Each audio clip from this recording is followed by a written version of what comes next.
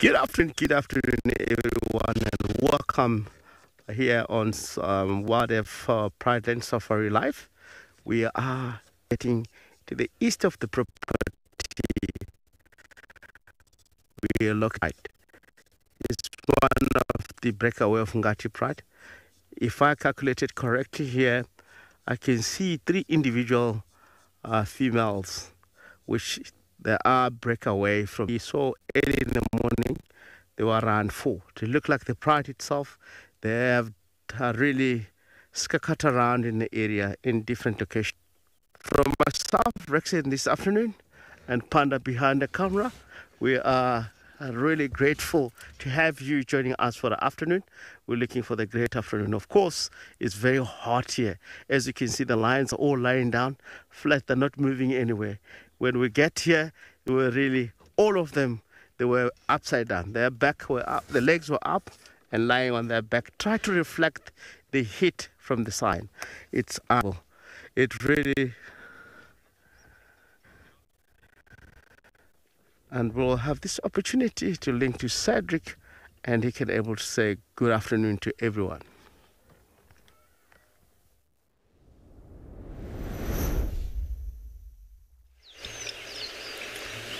Yes, good afternoon, everybody. Thank you so much for joining us here once again on our Sunset Safari. It is definitely a lovely day here at Okakuyo in Etosha, and I'm definitely looking forward to this afternoon's bumble. I'm sure everybody else, there is so much happening around here this afternoon, and what a great start to having Rexon with some lions there in the Pridelands. But anyway, good afternoon, everybody. My name is Cedric Dald, and I am the naturalist on the waterhole around on the Ukukuyo Pan here in Namibia.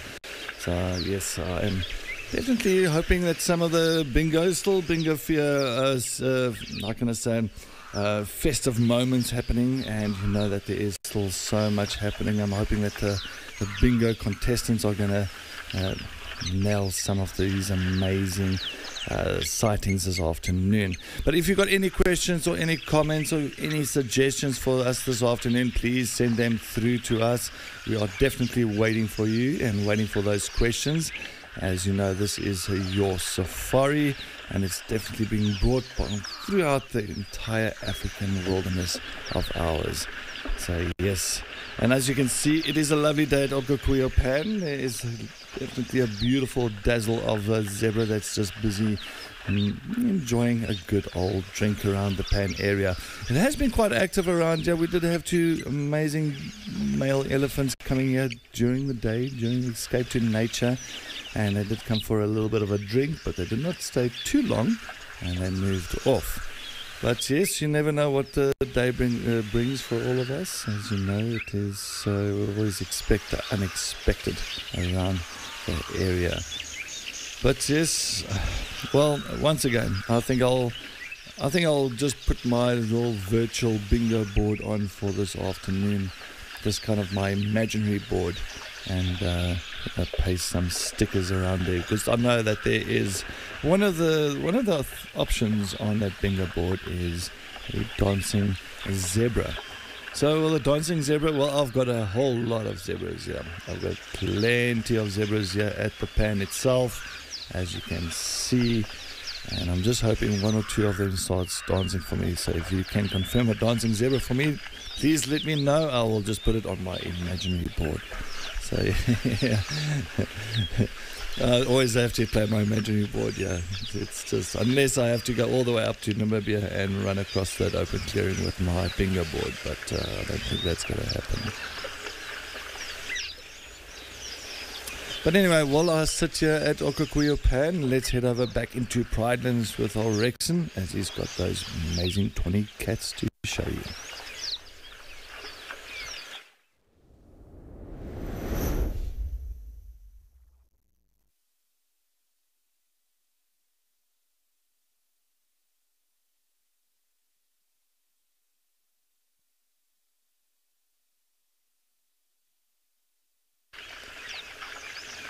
Well, you're back with me at Okakuyo. I do apologize. It looks like we're having a little bit of an issue that side in Pridelands. You never know, but it is in the bush. You know, there is so many obstacles that we have to work around. But yes, that is fine. As long as we got some amazing zebras that's just pretty much come down for a good afternoon drink. And one thing I can say here at Okakuipan, that the sunsets are absolutely amazing, because exactly where the camera is positioned and the way it is looking, the sun sets directly west, so it's looking directly west, and sometimes you get an amazing sunset. Kate, I've been looking throughout the last couple of days, and that Kate, this waterhole gets quite busy. Not early in the morning. I think it's still a little bit fresh and a little bit cool and all that. But I think a little bit around about 11, 12 o'clock, it gets really active. A lot of springbok, gemsbok, zebra, wildebeest. They all come down for the afternoon, or the early, or actually not early, late morning. There we go. Late morning drink, and that's when it starts getting quite hot around this area, as well as a little bit in the afternoon as well, like midday, and coming up to like 3-4 o'clock as well. You'll see a lot of times the animals are coming up, but it also depends on the weather. So if the weather is quite hot around all over the show, and at Okakuia itself, then you'll find that these animals tend to come down more frequently. Because of hot weather, it's going to definitely draw a bit of a thirst. So yes, on cool days, I think yesterday, late afternoon, it was quite cool. Rain started coming in and all that. It just seemed to kind of die down a little bit. But yes, this pan is very busy. This pan is so busy all the time. Zebras, I think today we counted at one stage. Drinking at once, there were about between 40 to 45 zebras in a row. So it just shows you how active this pan can get.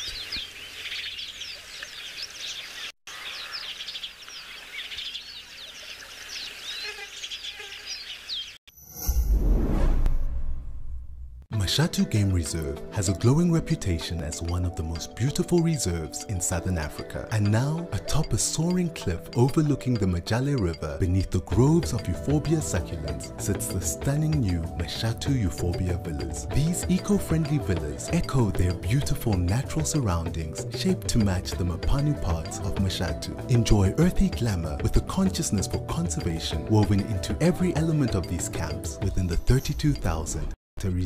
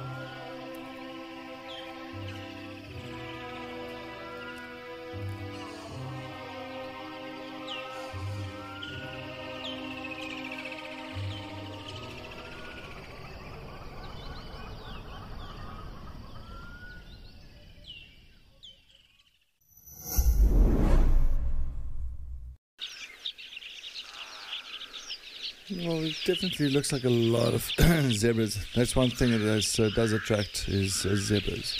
And these dazzles of zebras, it's amazing. They actually take turns. So you'll get one harem coming in for a drink and another harem waiting on the outskirts. And as soon as that one herd has finished drinking, they'll move away and the next one will come in. It's almost like a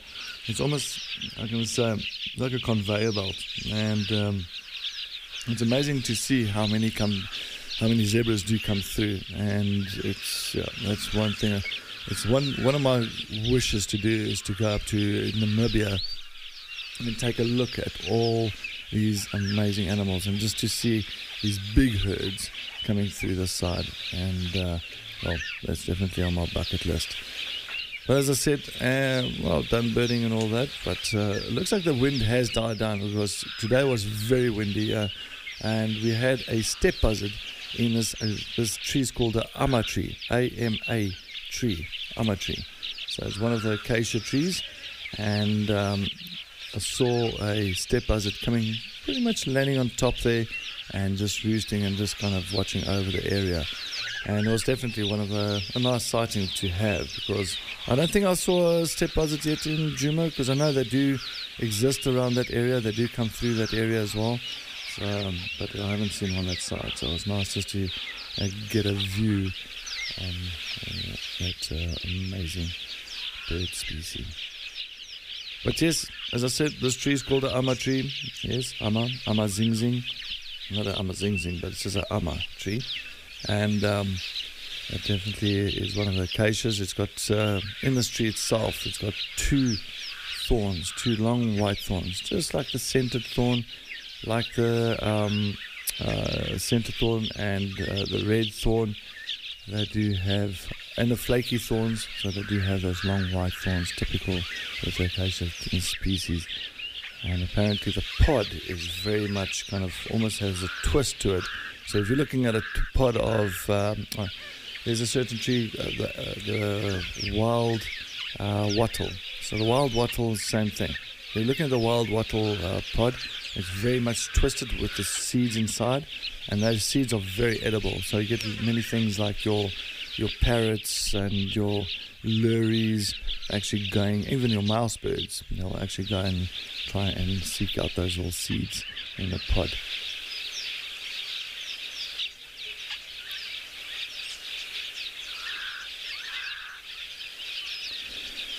Picasso, my animal that surprised me the most anyway. Sure. That's a difficult one to answer, because I'm trying to think exactly if that animal. I think the skimmer, the African skimmer. I saw the African skimmer. That's a bird.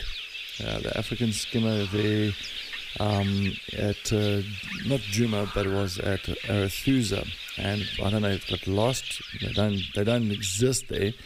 So we actually had an African skimmer around Arethusa Lodge for maybe 3-4 days, and it was quite interesting. And the dam at Arethusa was quite full, so it was full itself. And that skimmer bird was just skimming across, putting the beak down. So yeah, very strange place for it, because I know the other area that they had an African skimmer was pretty much there towards Lower Sabi at one of the pans called the Sunset Dam, Sunset Dam, and I have seen one around that side. But that does happen sometimes. You'll find, like with tropical storms and all that, it does sometimes put birds off their course and into areas that they don't belong in. So yes, the African skimmer definitely was quite a surprise at Arethusa. But I know they had brown hyena on Djuma, so don't forget they have had brown hyena on Djuma. That was in 2009, 2008, 2009. One of my colleagues that used to work at Arethusa, of course, I traversed there, and in 2008, 2009, they had a brown hyena at Twin Dams. Can you believe it?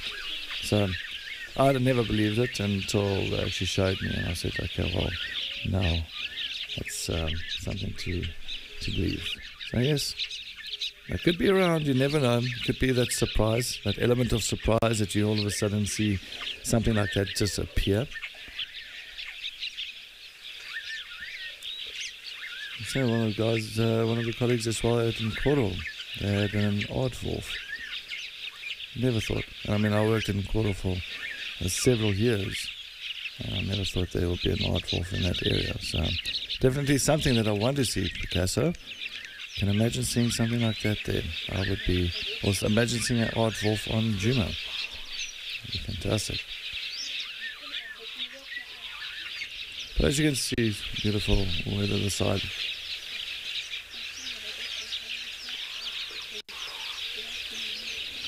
France, it's not how they can sense certain things. Like, I mean, it's certain animals, like for instance, like a black rhino. It'll sense that it'll definitely can feed from euphobias and from the tambutis and all that.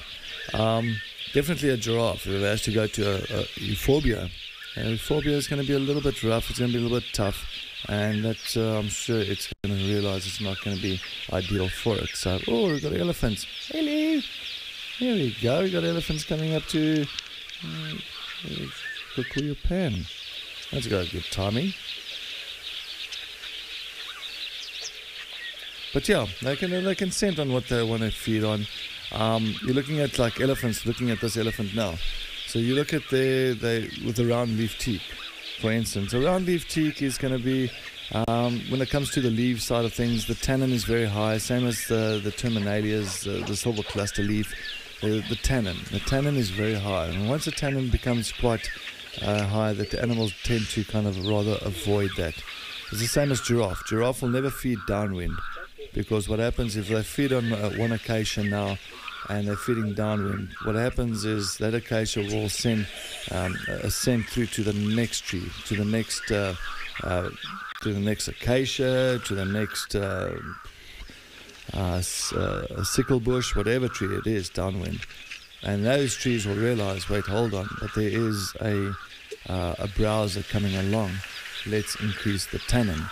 And as soon as you increase the tannin, those animals tend to kind of rather avoid it. So they rather feed upwind, and that's so yeah. I think they pick up on those signals. It looks like we just got a single male that's just coming through in.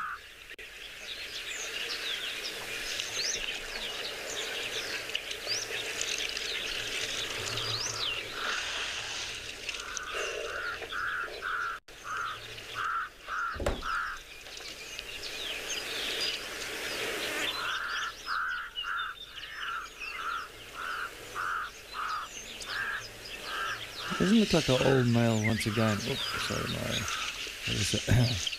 my camera work is not the greatest. That's why I'm not a cam up. I don't have that steady hand. But it's nice just to see this male just coming to have a drink here at the pan. Not the biggest of males. The other two that came during the daytime during the escape to nature, they were way bigger. Oh, look at that dust cloud, that old dust twirly-whirly that's heading past it. Yeah, that's typical, yeah. Seen so many little dust twisters that do come through.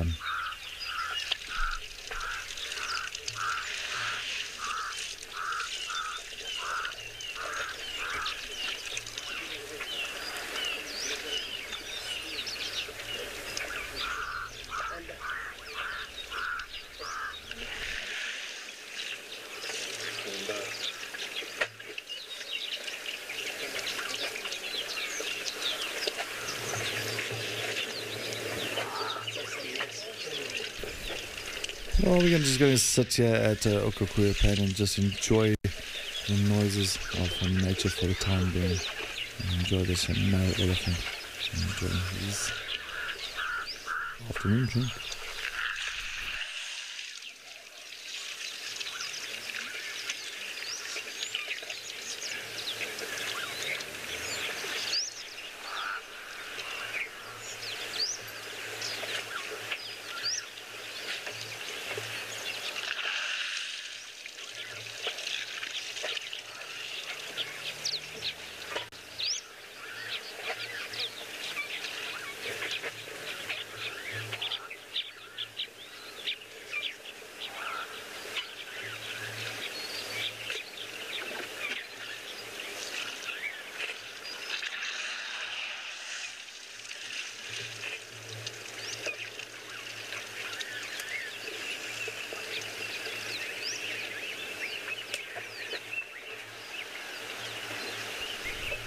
Wow, it's just amazing those dust clouds that's coming through.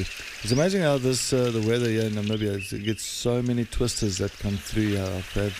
I've seen over like today, or maybe like 5, 6 of them, but like proper twisters. And we don't get this at all in Mpumalanga, Lowveld area towards Djuma side, to actually see these huge dust twisters coming through. So it's quite pretty. I think it's nice. I've had one water, they call it a water spit, where of course the water kind of twirls like that. And there was at Buffelshoek Dam, which was incredible. But yeah, just nice just to watch this and enjoy these moments.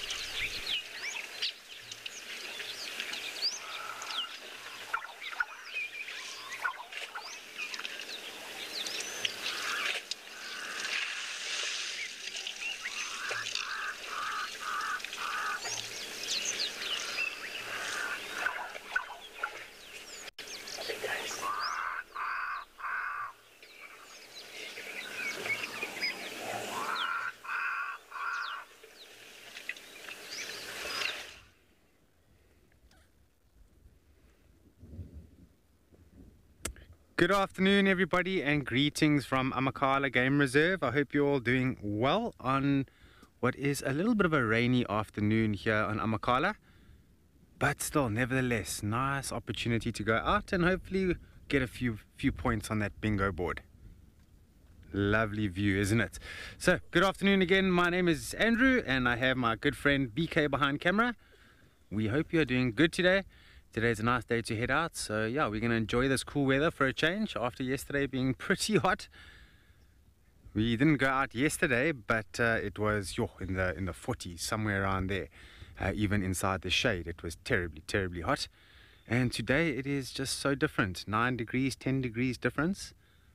So yeah, it's really something you have to get used to out here. Being in the Eastern Cape is drastic weather changes. Beautiful view, isn't it, eh? Wonderful little lookout spot just above Eloweni. There's a little lodge here called Eloweni Lodge. It's not a commercial lodge or anything, just a sort of a lookout and a little platform for people to have their sundowner drinks. And we are just right next to it, enjoying the overlook of the basin. You'll notice it's getting nice and green in there. Grasses are slowly starting to grow.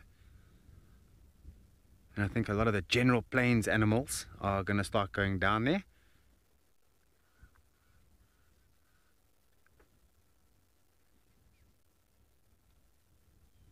Just spectacular, isn't it? So we've been fortunate enough, we get to explore all these little zigzags and spaghetti junctions of roads that you can see there. It gets a little bit confusing sometimes because there are so many roads out here. If I had to give you an estimation, there is probably about, with all the roads together, probably added up to about 120 or 130 kilometers worth of roads on Amakhala Game Reserve. So you can imagine that is a lot. Maybe even a bit more than that, maybe about 150 kilometers of roads. And they all have their own names.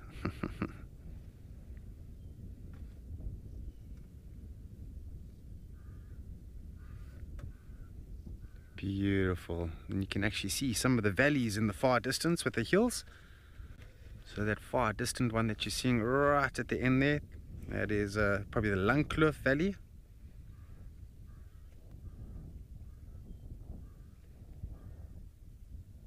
And there's Flakky's Vlei, that little pan at the bottom there.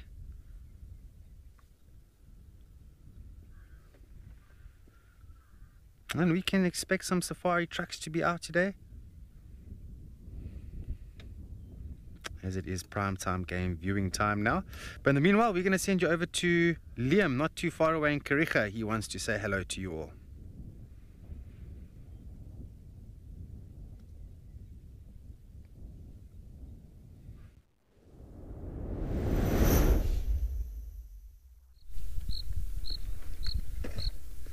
Hey, good afternoon everybody, and welcome to Kariga. My name's Liam, and I'm coming to you from a fairly iffy afternoon here in Kariega. Seems like it's not too dissimilar from what's going on over in Amakhala. That a very small percentage of rain that was forecast for today seems to have arrived, but it's nothing too serious so far, so we should be able to keep on coming to you. We've got a couple of zebras here who are taking in a bit of this nice cool afternoon weather with a little zebra foal alongside its mum. Quite a nice scene. Wee little one. This often gives animals a little bit of a kick in their step, a bit of bounce to move around, higher energy. But it has been a fairly warm day today, so it might still set a bit of a lull. Animals are moving around a bit more than they were earlier. So, yeah, there's some hope for some activity this afternoon. This little one looks like it doesn't want to get out of bed. It says, "Mum, can we have the afternoon in?"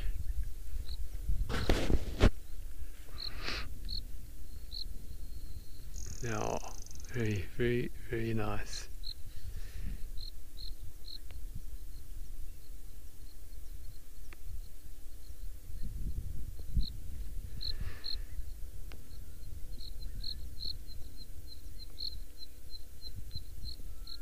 There's another couple of blessed book on the side here. I was listening to their little bellows earlier. It was it's quite a subtle little sound they make, and they use this little bellowing bleat to as a contact call to their parents, to their mother.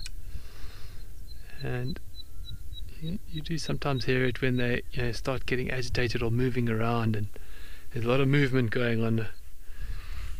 The little one will bleat to call to its mother. It's a kind of a prompt to action to say, "Mum, where are you? I don't know what's going on. There's this chaos all around here. Find me. I'm bleating."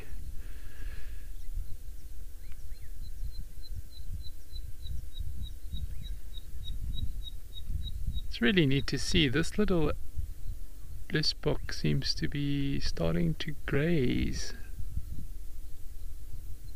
and that would be it would be hardly a month and a bit,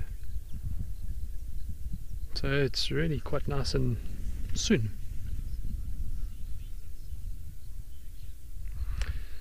So Bianca asks, do all zebra species have the same mating season?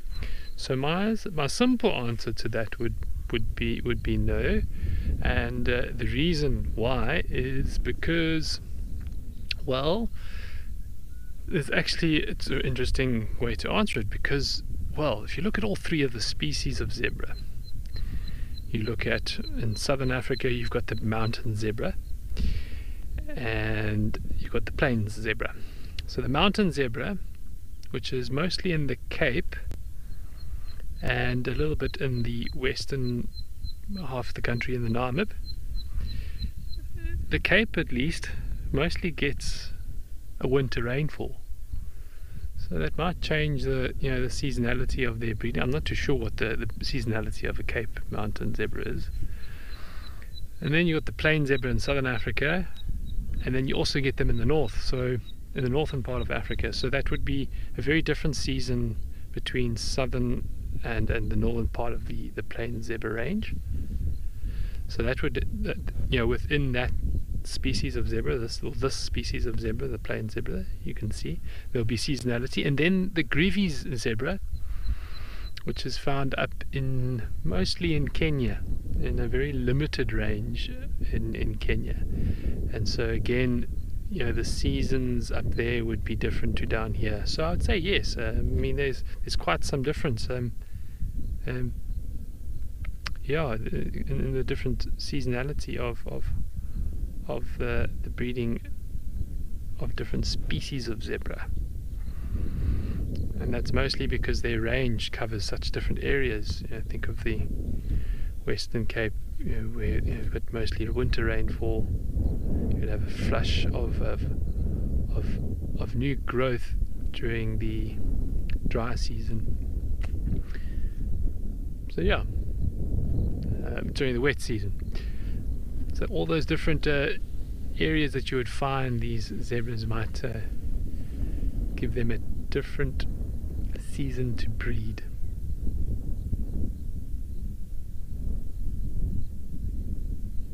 So thanks for your question there, Bianca.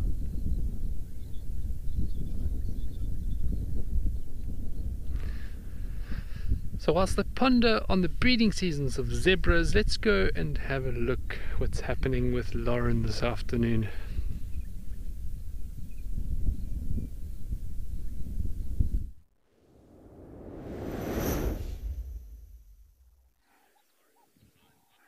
Good afternoon, everyone. It is definitely not going to rain here in Madikwe. The temperatures are soaring, and we have a lovely scene here of giraffes. We're back in the east. We're no longer in the northwestern corner. And to be honest, the northwestern corner was unbelievably amazing, but it did lack giraffes. It's really the east where you come and you get this sea of giraffes where they just go on forever. It's incredible. Good afternoon. My name is Lauren. Davi's on camera. I do have giraffe on my bingo board, but they must be drinking. So that's a tricky one because these ones are not drinking. They're all just, well, standing around. And this male, the big tall male on the right, he is tending to her. He is literally not letting her out of his sight. If she moves right, he goes right. If she moves left, he goes left. She must be coming into estrus. She looks very young to me, but to be honest, female giraffes are so much smaller than the males. And it isn't until you see them together that you realize, wow, there's quite a difference there. I don't believe she's quite in estrus yet, but my goodness, he is not letting her out of his sight. Look how proud he looks. Yes, she is very beautiful, but personal space is a thing. Look, he's right up behind her. It's crazy. He obviously wants to mate with her, and that's how giraffes roll. I think Liam was also talking about mating. Oh, look at all the quillias. And they form that tending bond.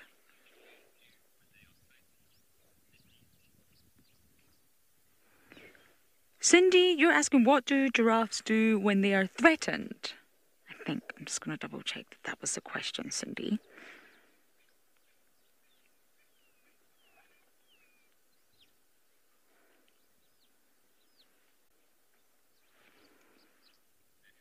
That is correct. Okay, I'm not hearing things. When they feel threatened. Interesting, because really the only threat is a pride of lions. Or a lion, really. And a leopard's not going to go for a giraffe. A calf, maybe. But a giraffe like this is going to be a pride of lions that are going to tackle this together and try and get the giraffe to run, panic, and trip. So when a giraffe notices a threat, see, look, she steps, he steps. Oh, it's amazing. It's like a mirror. They're not entirely vocal than we think they are, that we can hear anyway, but they do stare down their threat. So they're going to see a lion and immediately their body posture will change. They'll go very, very straight and they'll stare down the lions. The worst thing a giraffe can do is turn around and run. Now, giraffes like to be in one another's company. They don't really have a strict social structure per se, but they just see another step and another step. They like to be around other giraffes. They just are that way. You'll find lots of them together. And it's not for safety in numbers. They just show preference to be around one of their own. They were always thought to be silent, but they're actually not. They're very, very vocal, especially at night. So when it comes to when they feel threatened, they're not entirely vocal to our ears, but very possibly they tell each other there's a threat, but we just can't hear it. So they don't really do much when threatened. They try to stare down the threat as much as possible. Obviously, they've got those powerful legs, so if a lion really does approach, they can kick. There's a horrible video online of a giraffe kicking a lion, and it's awful. And I mean, if the lion gets kicked by that, it's most likely fatal. So they do have their own sort of weapons.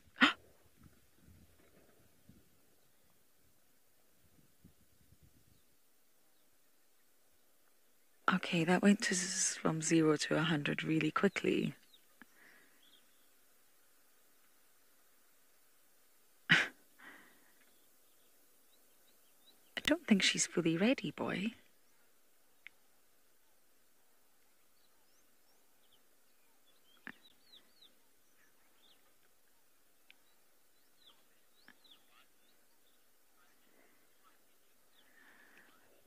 Loazi, it just got a lot more interesting, huh?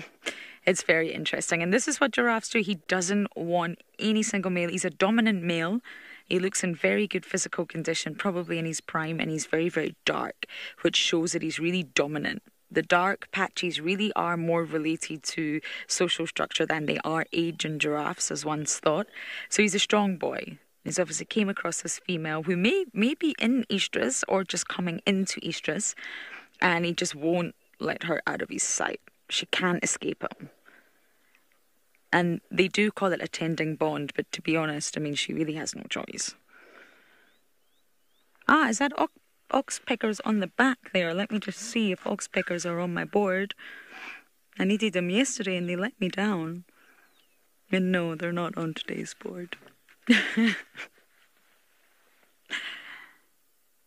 But it's nice to see oxpeckers all the same.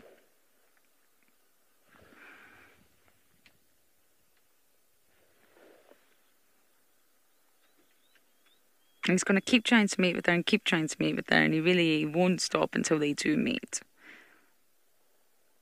And this is when male giraffes really will fight, and oh boy, do they fight. I always think they look so gentle and graceful, and they are, but my goodness, when two males fight, it's quite unsettling to watch, actually.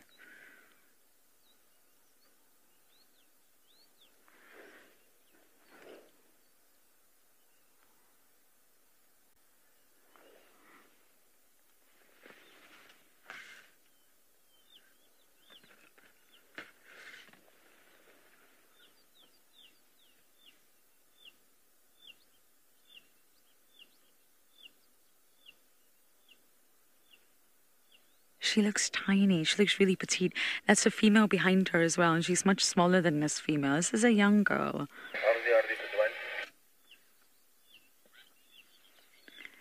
Okay, we've got bingo to play, I believe, so we're going to keep bumbling and see what else we can find.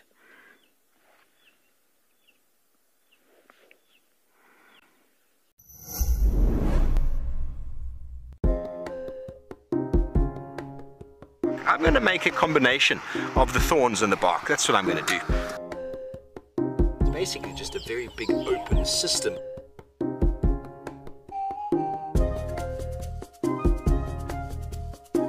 But aren't they pretty?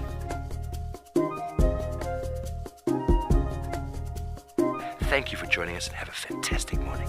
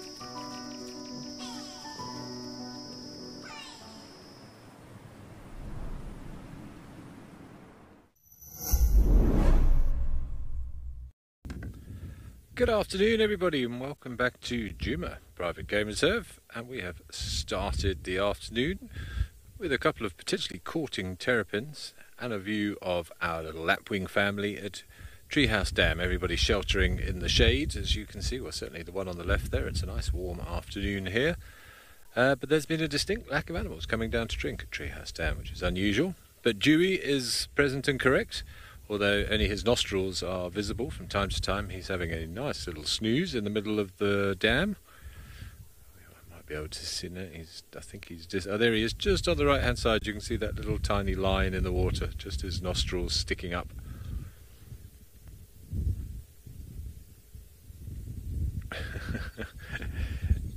Evidence of a nosy hippo. There you go. What's that? No, that's the top of his head. Oh, there he is. Hello. Say hello to your fans. Or not. But anyway, we will see what the afternoon has in store. Of course, I am hopefully waiting for him to laugh, because I do need a laughing hippo for my bingo board this afternoon. But I am Ben. On camera, I have got Eagle with me. We are out in Rooster. And we have no specific plans, but I must show you my board, because it probably involves me going to Chitwa, because I have things like a fish eagle in a dead tree to look for, a sleepy crocodile, laughing hippos certainly. In fact, I've got 2 fish eagles in dead trees, which might be a little bit of a challenge. I think in terms of what we will be going for this afternoon, not that we have anything specific, possibly along the bottom here, waterbuck, often get it Chidwa, sleepy crocodile, oxpecker, butterflies, and that little fish eagle. Or perhaps this one, a dashing impala, dust bathing spurfowl, a laughing hippo, another waterbuck, and some more butterflies. So we must keep our eyes open for some butterflies, actually, whilst we're here, Igor, now that we are on the clock. So I think it's about time that we had a result, because we've had quite a few no results. I was scuppered last night by a pesky elevated Egyptian goose. I managed to find everything but that, and I never thought I would lose by not finding the correct type of Egyptian goose, considering there are so many around. But alas, that's not a problem. We will enjoy the views here at Treehouse Dam. I've got a nice shady spot, and we were just waiting and hoping that maybe we would get some elephants or something come down and drink, because we haven't seen any elephants on Djuma for like 4 or 5 days now, which is very, very strange. I'm hoping also on Chitwa to pick some up. We have had tracks, but they don't seem to have been hanging around. They've just been coming through.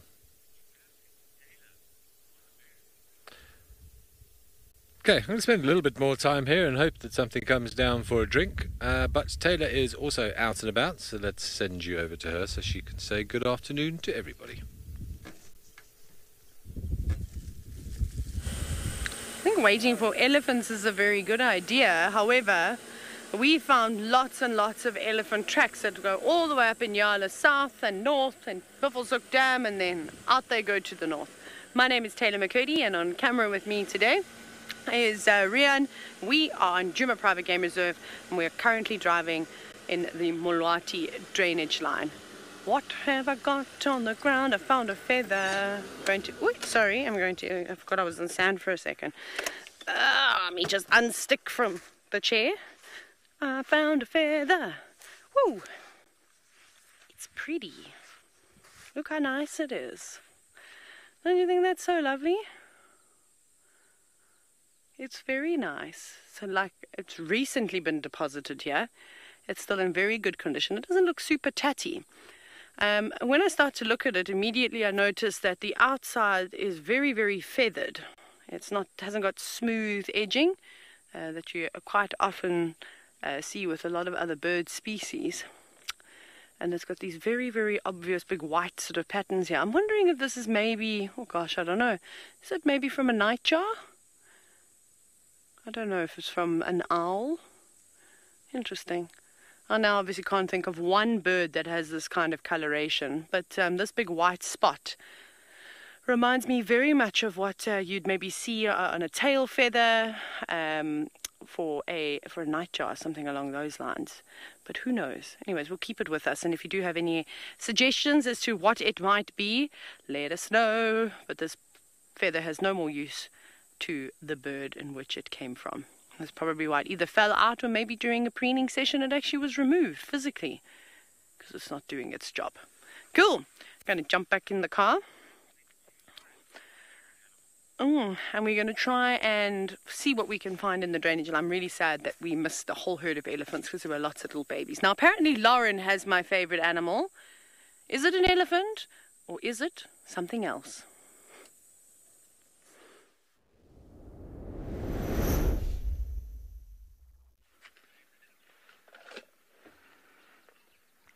Well, we are very much being welcomed back to the east, that's for sure. It's a lovely small herds of elephants. They look very dark, which says to me they've been swimming already, which is a little bit unfortunate. Because we are heading round to a quarry that's filled up with water, and I was hoping to catch elephants swimming. But of course, these guys are already damp. They've already had their swim. They will probably go for another one with today's temperatures, but who knows where. They're probably going to feed a lot first. But I do have elephant on my bingo board, everyone, so I shall wait for your confirmation.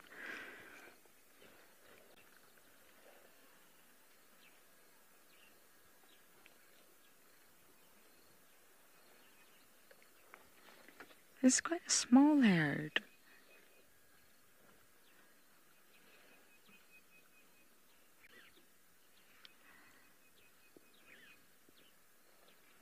Elephants love the essence of summer, everything about summer. Oh, confirmed already. Excellent. If I can get my stickers. Come on, stickers. Okay, enormous elephant. We're going to try and get jackals. It's quite easy in the east. Lions, we shall try. Impala should be easy, and mongoose definitely easier here than in the northwest. So that's the one we're going to go for, but let's see.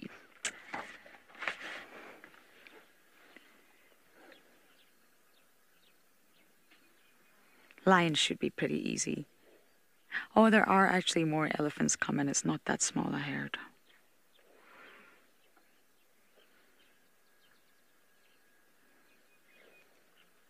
It's amazing how everything just comes to life in summer. And although I really don't like driving in the rain. I don't enjoy it. I'm not going to pretend that I do.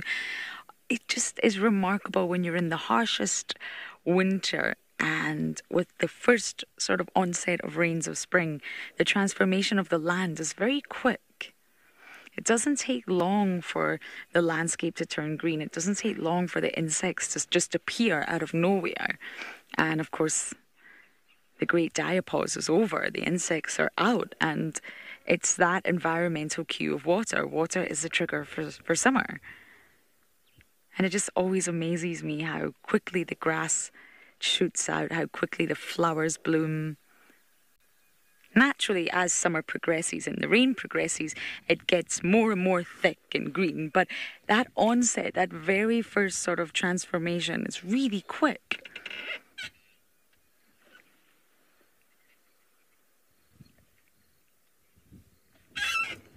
I've just seen an impala derby, sorry. I didn't catch that question, I'm afraid. They're running now. Wait, they might come into view. I'm not used to driving Blondie. I've been in that many cars. Come on, impala.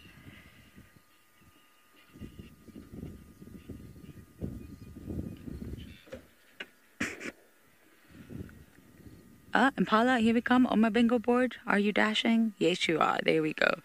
Chad, they're trying to cool down. Chad is 10 years old and he's asking why do elephants flap their ears. And it's their very own ventilation system. Very own air conditioning unit. So they're trying to cool down. The heat is phenomenal today. And elephants don't sweat like we do. So they've got big bodies, large surface area, and these ears actually help them lose most of the heat. They're specially designed just for the elephant, though. They're not just ears. They really are equipped to cooling them down.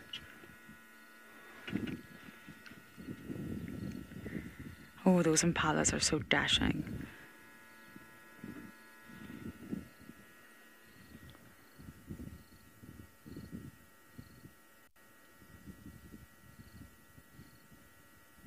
Okay, If I get my impalas, it's 2 in a row. Not a bad start, I would say.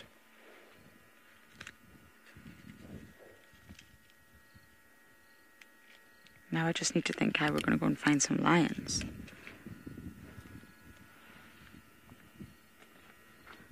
Okay, let's go ahead and see if we can get another view of the ellies.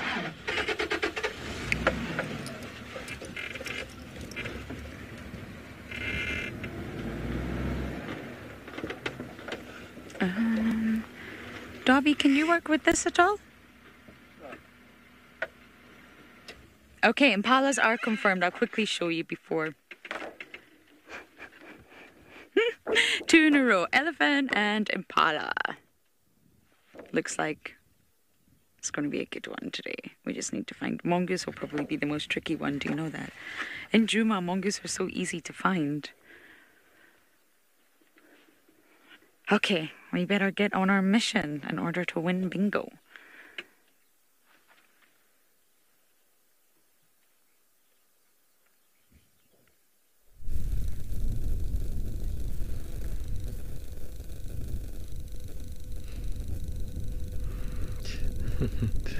Nice to hear progress on the bingo boards there. So I tell you what, if there was a bingo board for Kariega, shoo, lots of general game, and yeah, I think I'd fill it up in no time. Quite honestly, such an abundance of wonderful general plains game on the plains down here. Ostriches, some impala, zebras, blessbok. So abundant. This male ostrich seems to be on a mission somewhere. I'm not quite sure where. I'm trying to see where does he end up. There's a couple of others further off to the left. He was hanging out with a moment ago. Well, he's making his way somewhere else, it seems. Somewhere behind a hill and beyond.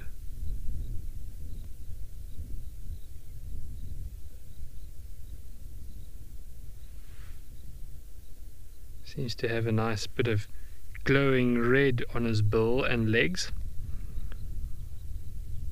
So certainly a bit aroused and in the mood.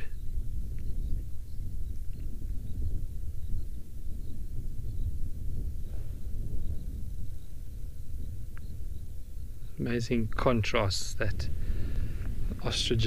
male ostriches' feathers put out.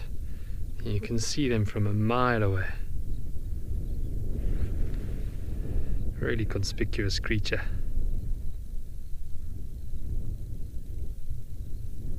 Unlike the slightly more camouflaged female.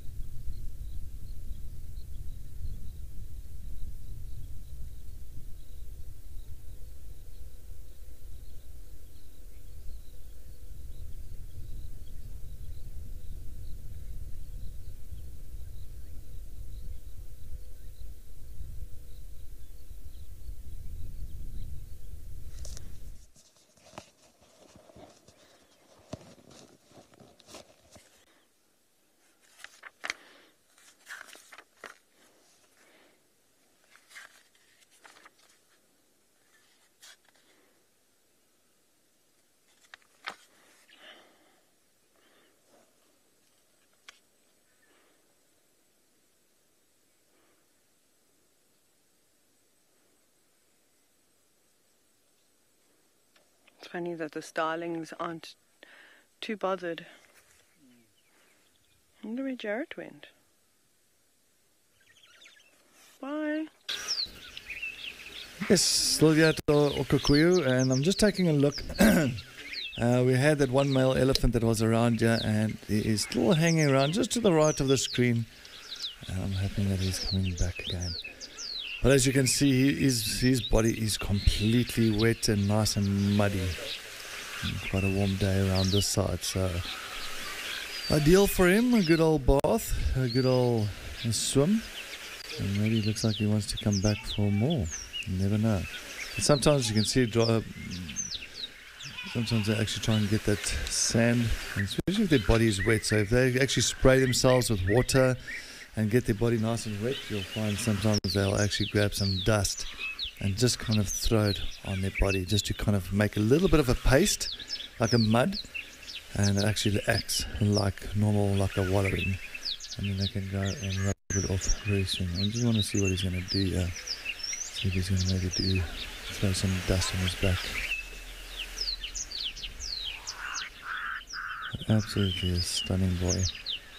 Not the largest of tusks. I haven't seen big tuskers here yet at Okakuyu. Most of them, I've seen a lot of elephants that's their tusks have been broken off, and shortened tusk, but nice and thick tusks, but nothing too long.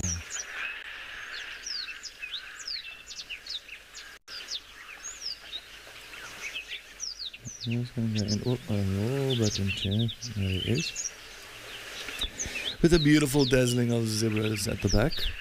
And maybe I thought I was going to get maybe a virtual sticker on my board with an elephant drinking water. Plop! There it is, on my board. Oh, look at that. Absolutely beautiful.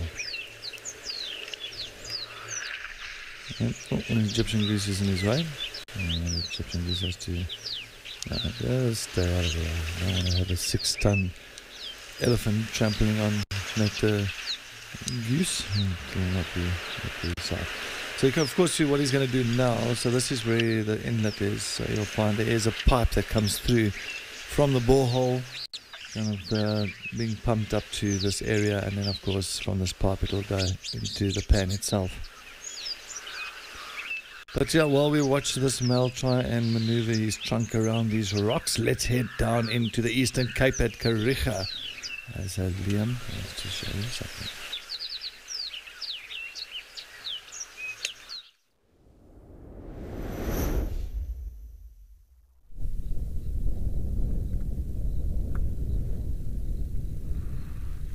Ah, good old Ellies. Miss them pachyderms. Nice to be with a couple of eland now. Hey, is that perhaps our good friend Blaze? Well, it certainly could well be. This particular blessbook in the foreground could be our buddy Blaze, the recently named resident blessbook. I don't seem to see any males anywhere near the usual hangout spot, which is not far from me here. So I've got my bets on this particular blessbook being Blaze. Very nice, very nice. You can see a little bit more, slightly more boldly marked compared to a female blessbook. Let's see if I can try and point some out. We've actually got a couple just to the left, and Blaze seems to be on his way to his regular hangout over here, so I'm feeling very confident that this is our good friend. Now, just to give you a bit of a comparison, I'm gonna keep on panning here to the left and try and join this herd of females. Couple of impalas, some inyales. So appears to be a group of females. Where's the youngster?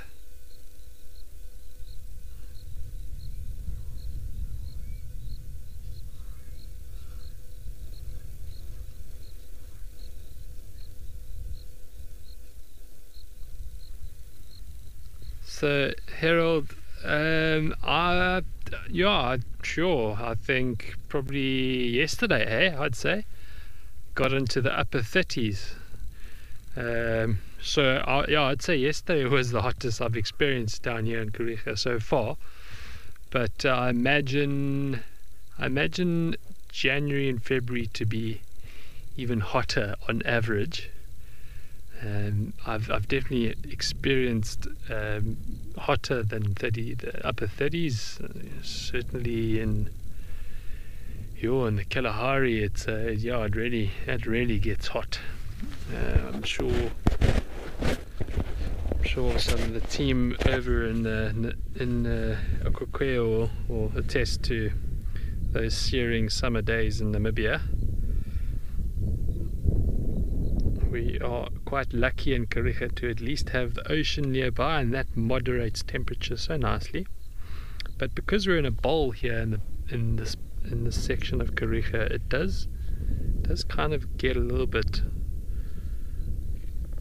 humid, like a little bit of a soup bowl.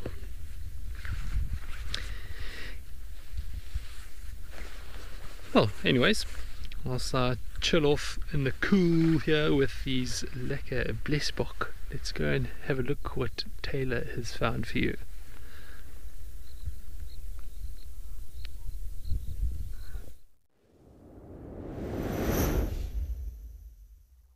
I don't know if I've ever heard anyone refer to blesbok as cool, but I suppose there is a first round for anything.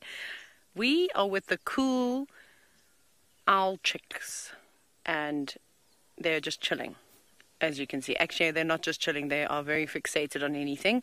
I imagine that their attention span is very similar to mine, because anything that moves or rustles or makes a noise, so do they. And I also hear lots of oxpeckers behind us all of a sudden, so I'm not sure what mammal is on its way towards us, but we'll just sit quietly not quietly because I'm going to talk, but we'll just sit here in the shade. Now, I haven't seen this lot before, which is quite cool. The first time I've actually come around to try and find the chicks, and I was hoping that they were going to be sitting out in the open, but they are tucked behind a couple of bushes. But who can blame them after the warm day?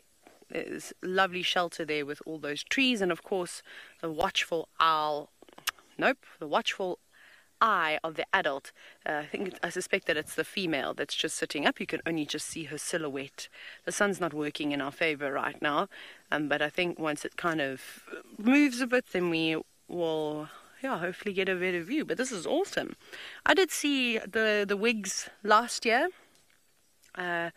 Did they have chicks or did they have eggs? I can't even remember. I think they actually just had eggs when I saw them last, which was no, they couldn't have. They must have been. I can't remember. I have to go back and look at my pictures. Like I said, things go in a vault and then I forget about it. But these will not be the same chicks. This is, of course, a different set of chicks, and I'm glad that they're doing so well. Look at you, so fluffy, and your eyes are so yellow.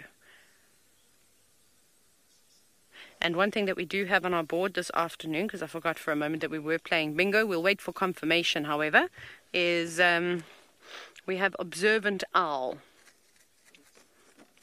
There's some residue. Get off from the last sticker.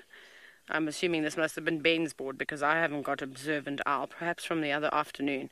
So we will hopefully get a confirmation that is... that we can have that one. And then I think we can achieve this. I'm going to try bingo today. I think that this is very easy. We can find a hornbill, we can find a roller, we can most certainly find a dung beetle and a dashing impala. I'll give you 10 of those. I'm joking. I'm being cocky again, and I shouldn't, because we know how that goes for me. A little owls?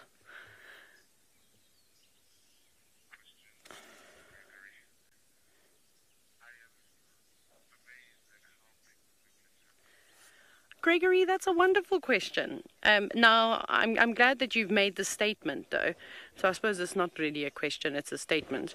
Where you've said that you are so surprised as to how big the wiglets have got. I don't even know how big they were. I mean, I'm assuming they're much smaller. You also have to help me out with their age.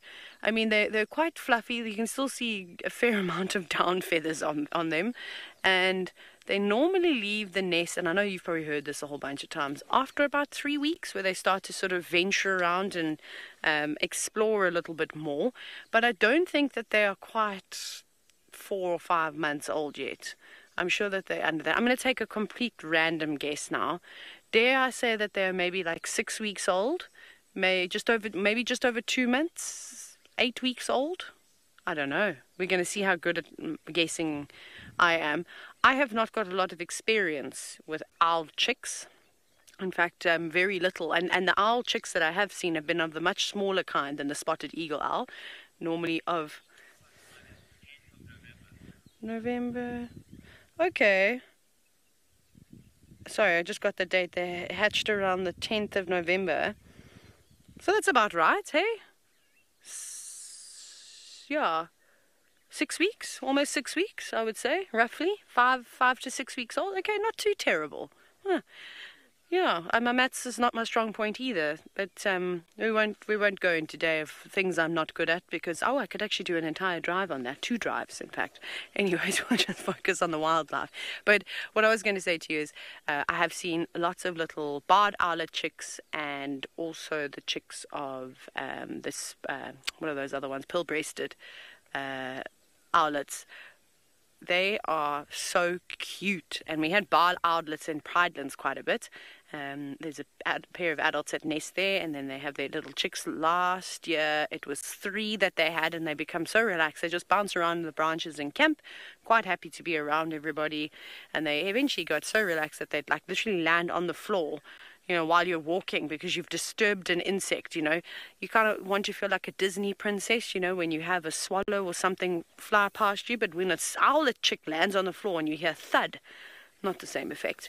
But they were quite sweet, and watching them grow was just amazing. And then in Botswana there was a horrible situation in one of the eco training camps. There was an apple leaf tree that had hollowed out, and the pearl-spotted owlets, no, it was also barred owlets, were nesting, and the entire tree collapsed one night. As we suspect that the termites might have hollowed it out a bit and it just became quite weak. But on a windy night it tipped over, and then there were these tiny little chicks. They definitely weren't anywhere near ready to fledge yet, but they managed to climb all the way up to a branch, which I was really surprised by, and they survived, which was quite cool. They just lived in the bushes. They became bush owls, and no more cavities for them. Anyways, I think we'll probably head off and maybe swing back past here a little bit later when we've got a better view of the owls, but off we go to Lauren in Madikwe.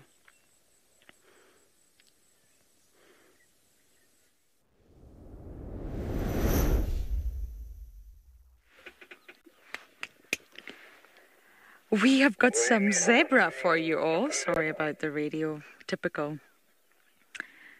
Dancing zebra. Oh yes, on my board.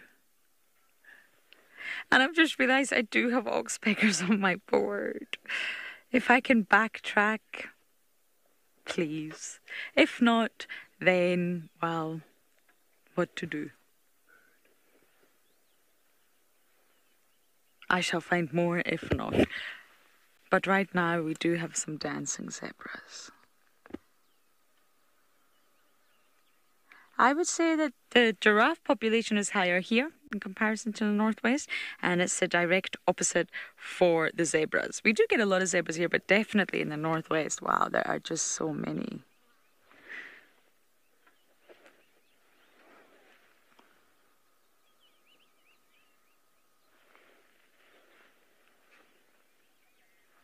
I just love seeing them. It's such a rare thing when you go to, well, when you're in Djuma. Seeing zebras are a big deal. And some of them are still so heavily pregnant. I feel a little bit sorry for them. I mean, they really, really show. They don't have petite bellies. They are very pregnant.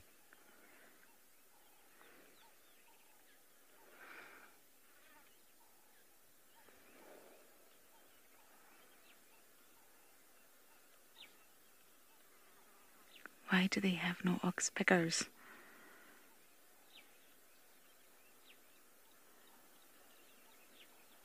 They must be the cleanest of all zebras. Oxpeckers are actually harder to come across than you would think.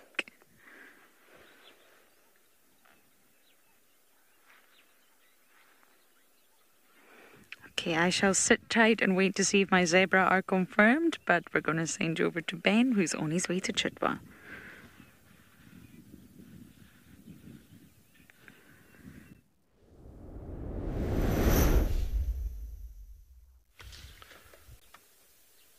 Well, welcome back to Juma. Were you looking for a fluttering butterfly? Oh, no. Well, there's our beautiful waterbuck. We also need a fluttering butterfly. I thought perhaps Eagle was on the case there, because I'm sure we'll find one.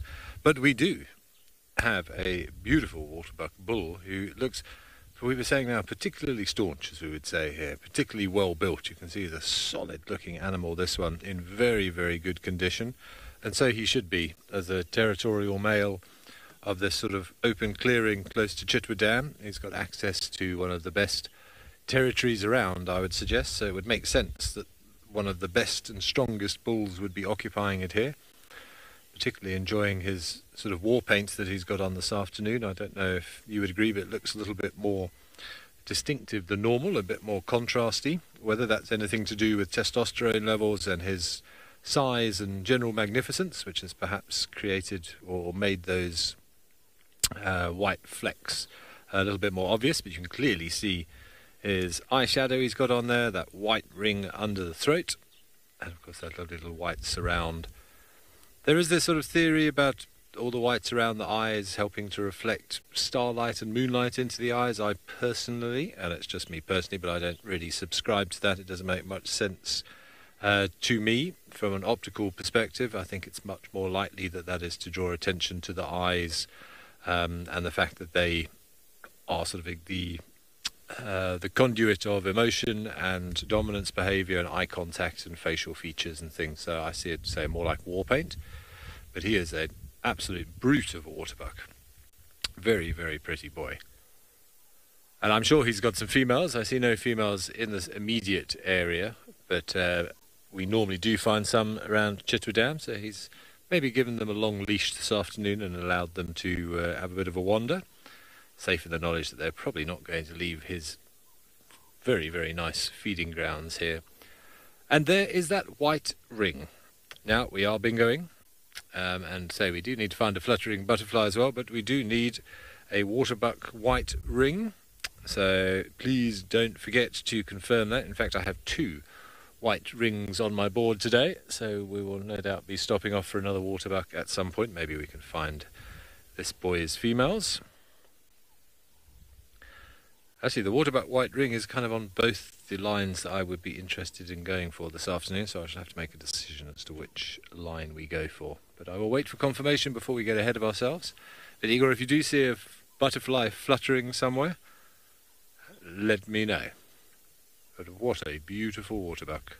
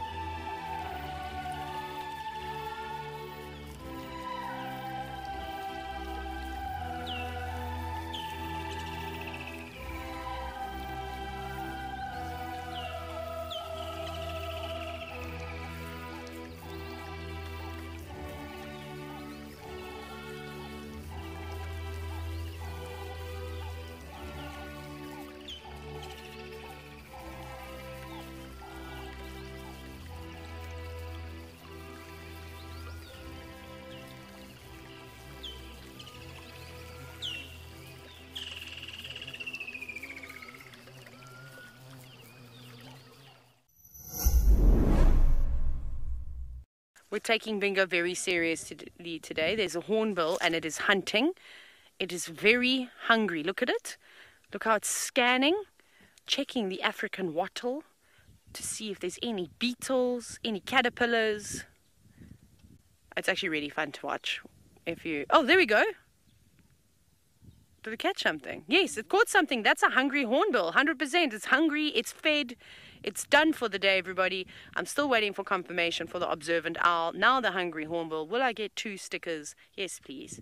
Thank you very much. I'm sure you're all going to say yes, please say yes. That was a hungry hornbill, but we'll continue to find them. I'm tired of not winning now.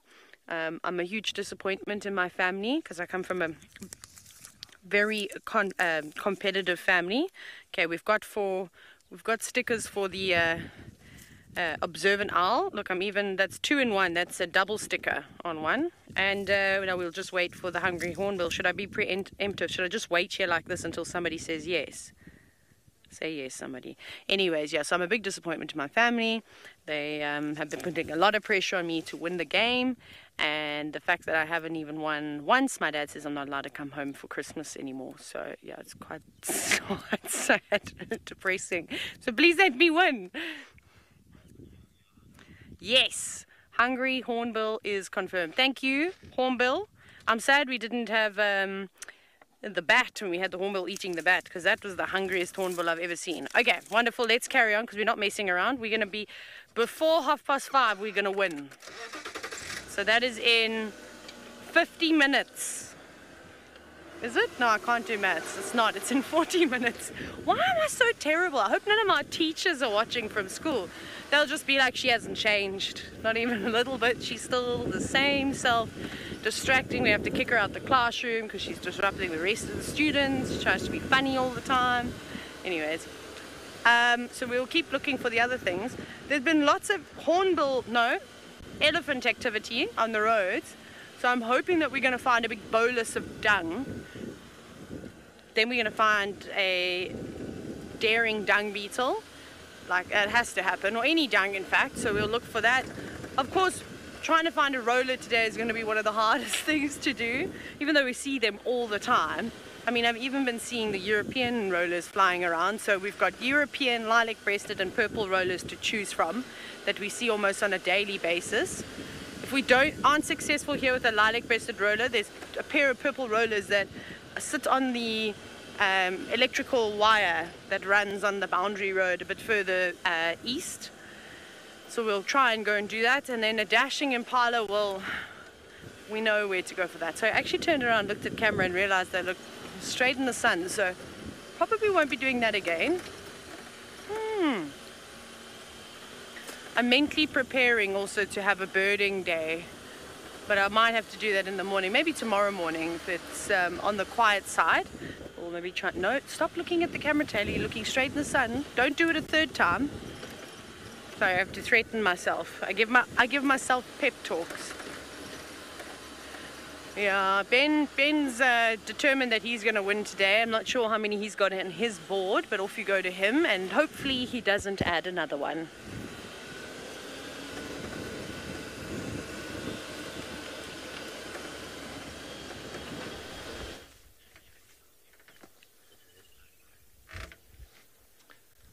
Okay, well, we're still having a look around that open area on Chitwa, and we have found some warthogs in the long grass there. Difficult really to make them out. You can just see their backs of the Loch Ness monster of warthogs there. You can see a couple of little ones just moving through the grass. Ironically, we have no warthogs on our board this afternoon. We did yesterday. And actually, it's 2 days in a row we've seen warthog, which is a nice surprise. But that long grass, you could see how difficult it is for those little ones. You can just see them moving around in between the 2 on the left and the 1 on the right. How difficult it would be for those youngsters to keep up with Mum if she suddenly took off through the grass because there was potential danger. And of course that is why they have that sticky uppy tail, the radio-controlled aerial. So the little ones can watch Mum when she's running through the grass, and other members of the little sounder, usually made up of an older female, maybe some females or males from last year. And then, of course, there are some little piglets around at the moment, because this is very much piglet season for the warthogs.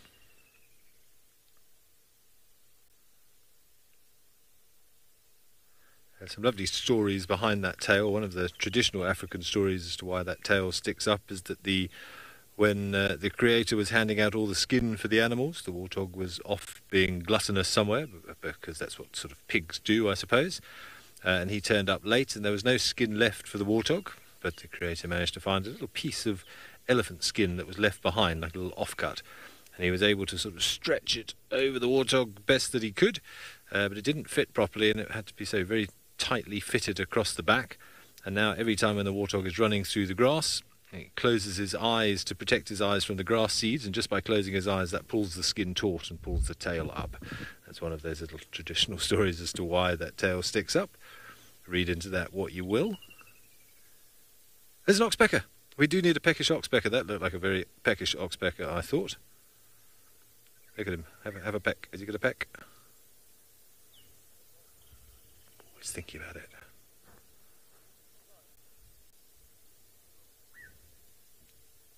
Come on, peck, oxpecker, peck.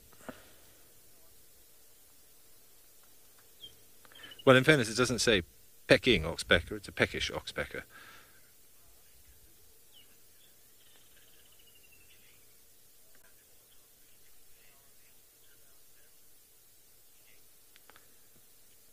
Afternoon, Lane. Thank you for the question. No, as far as I know, it's not a standard family group. Oh, look at the little piglets. It's not a family group. A male and female will mate, and then they'll go their separate ways, and then the same male may mate with other females, and it may be a different partner the following year. So they're not close-knit family units in that regard. And they don't normally socialise together. Often you find the big... what's the word for a male pig? Why can't I think of the right word? Bull. Boar. There we go. Thank you. I suppose that works for warthogs, yes. I don't know why I had a bit of a bad brain moment there. But yes, so the bulls are often on their own, and then you get, say, females with some youngsters. This is a female here feeding. I can tell you that because it doesn't have the second set of warts halfway down the snout. I believe that our peckish oxpeckers have been confirmed. Thank you very much. You might as well add that to the list. Now you see, we should have put the waterbuck down here. Oh no, we've got another one there. What have we got there? Roaming rhinos, sleepy crocodile. I think I'm going to go for this one anyway, in case we find another waterbuck. So we've got one on the way here, one on the go here, and one here. Roaming lions is a problem though. We haven't seen lions for a little while. We've also got some, we thought, rather dashing impalas as well in front of us. Let's try and reposition so we can get a better view of those for you.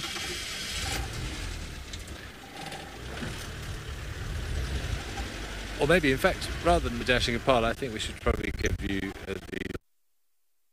the piglet. There are just two.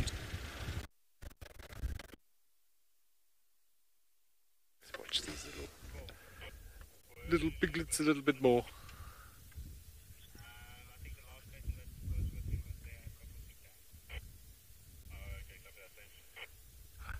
Very cruel that these are considered one of the ugly five. Very beautiful in their own right. Unusual, perhaps. I think ugly is a bit harsh. I don't know if you can see a dashing impala somewhere there. Can you? Igor? Yeah. Oh, look at him. And he's even thrashing around in the vegetation. So he's showing exactly how dashing he is. Probably showing off to these youngsters. Lots of dashing impalas. Look at him. Okay, while I hopefully wait for my impala confirmation, let's send you across to Wrexham and see what's happening on Pridelands.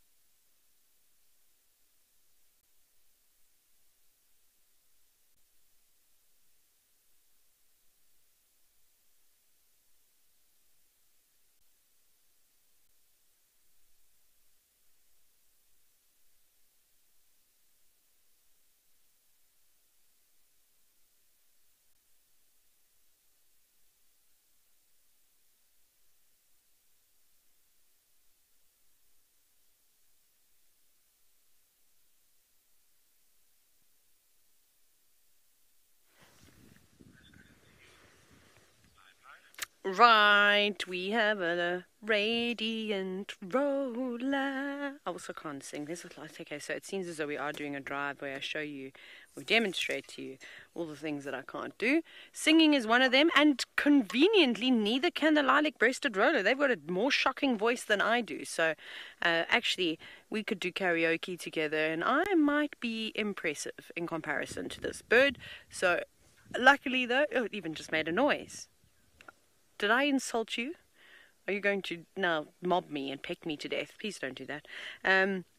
Anyway, so I do think that this classifies as a radiant roller because it's got beautiful coloration and it did bring a smile to my day. It just, you know, they just radiate good energy all the time as well. And normally when people stop and see them for the first time, they all go, oh, wow, what's that bird? Brian did it the first time he saw a roller, hey? Yeah. He was just telling me a story about it. He said it was one of the most memorable experiences he had as a kid was seeing a lilac-breasted roller for the first time. So please give me the point. The what? The parrot fish of the bush. Why? I don't get that joke, but I'm a bit slow. Anyways, okay. Well, I can't tick it yet. I'm just trying to do the thing where I just hold it again. Yeah, but remember, if you've been checking out WildEarth social media, especially on Instagram, you would have seen how I prep. So yeah. No, gosh, you can see I didn't practice today. That's how you stick it on. Cool, we've got 3 in a row. We are gonna win today. Okay, that's enough. You're probably all sick of us talking about us going to win bingo and then no one wins bingo. Right, let's find a dung beetle.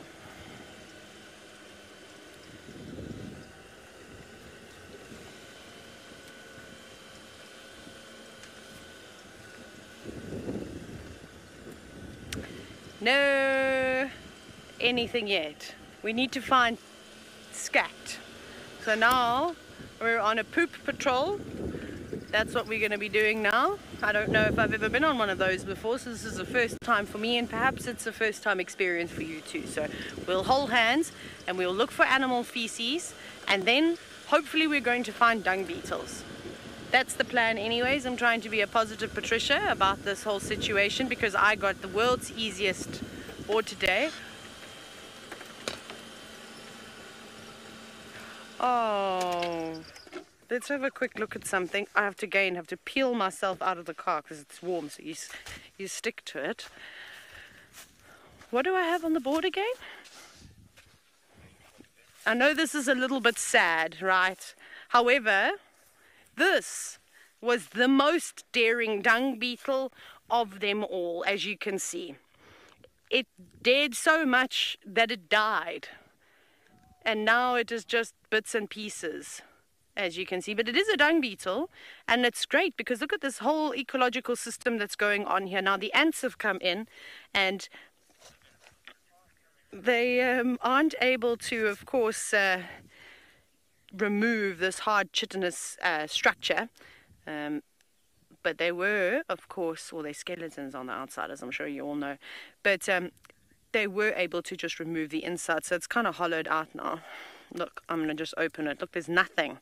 There's nothing left. It dared its life away. So please let me know if I get daring dung beetle. And little dung beetle, I'm really sorry that you had to sacrifice yourself for us. Well, no, I didn't. Don't think I drove over you. This has happened quite a while ago. It could have been a buffalo that squashed it. It could have been an elephant, a rhinoceros, and once I've even seen an impala stab a dung beetle with its horns. I have never seen that. That's not happened. But it would be, imagine that sighting. That'd be a crazy thing. My money would be on the dung beetle though. So yes. So you're just going to have to let me know, hopefully, if I get that. Dung beetle is confirmed. Thank you very much, everybody. I'm so happy. Let's go find an impala.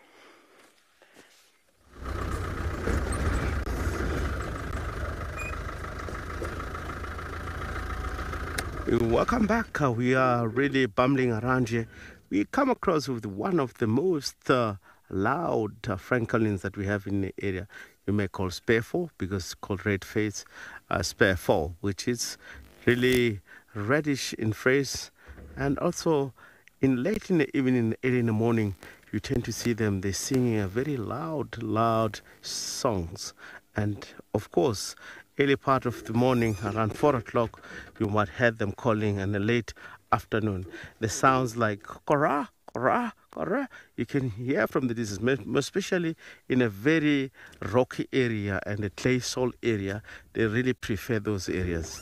Those are the red face sparefall, which it found is very common, is everywhere.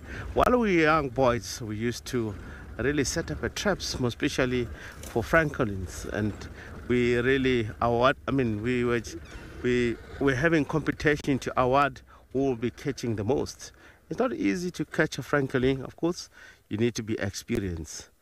Look at that, such a beautiful species. They are always two together, or more than two. You find that the crescent francolin, they're always in numbers, but the red face, you normally find them two, otherwise mother and the youngster, and of course with the male. Look like they're so much territorial. That's the reason you tend to see them calling a lot around in the area. In the evening, late in the afternoon, it's all about a territorial display once they make a call around in the area. Let's move and head a little bit more east. We look like we now are able to broadcast. We have technical problem there, but look like sorted out. We are trying to go and check Twin Pines up to the east. Maybe when the lines get to move, we might able to find them in the area where we can able to broadcast them. So we'll head more to the east a little bit towards the HQ area, where there's quite a lot of activities of elephant this afternoon. Let's head on those areas.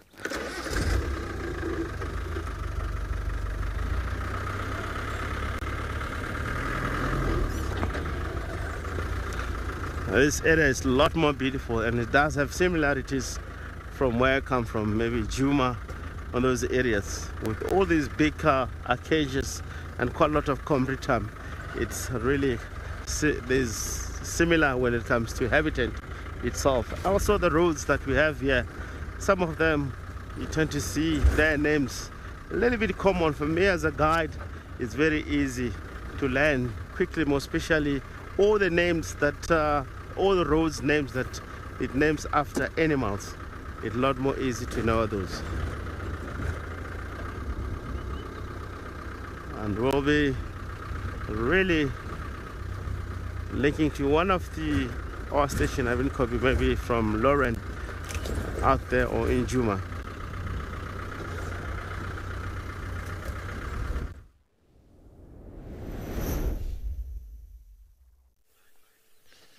Thanks, Rexon. Well, if you didn't believe that our previous impalas were dashing, there are some dashing impalas. They're all taking a jog up the airstrip here on Chitwa, doing some drag racing maybe. They all seem to be coming. They're incredible how agile these little things are. It blows my mind. Those little tiny legs that they've got that look like as if you could just break them easily with your hands. Well, we probably could, but we obviously wouldn't want to. But how they absorb the impact of an animal running at high speed like impalas can do, and they can jump. They can cover 12 meters in a bound. They can jump nearly 3 meters high. Very, very impressive animal, and as we all know, very, very successful. Oh, look at all! Here come all the lambs. Look at them go.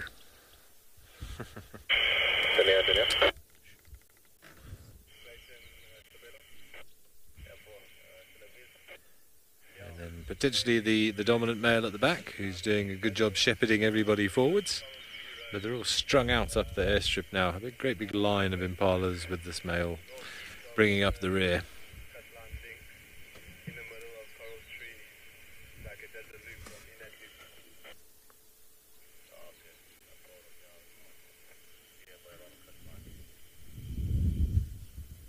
Oh, there's still more coming. Wow. Hundreds of impalas. I think that's officially the first properly dashing impalas that we've got. A lot of very good looking male impalas, but look at them all, they're still coming. Huge herd. Look at that little one go.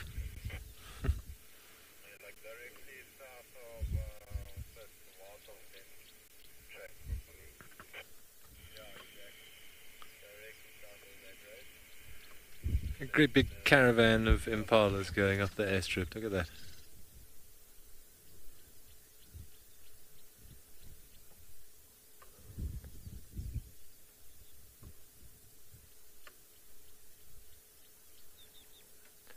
Still so nice to see these little creches forming as well. Not necessarily in this case, but we've seen a couple now where we've had groups of little ones, about 20 or so strong, that are off doing their own thing, just causing rubbish, I'm sure, being naughty boys and girls. We actually, was it last week? I think we got approached by a little group of, I think it was you and me, wasn't it, Eagle? And we got approached by that little group of impala lambs on Aubrey's. They're quite quizzical of us, and then they sort of came towards us. They got to about 15 metres away from us, just all moving as one, obviously emboldened by the fact that they were in a group, and came to have a good look at us.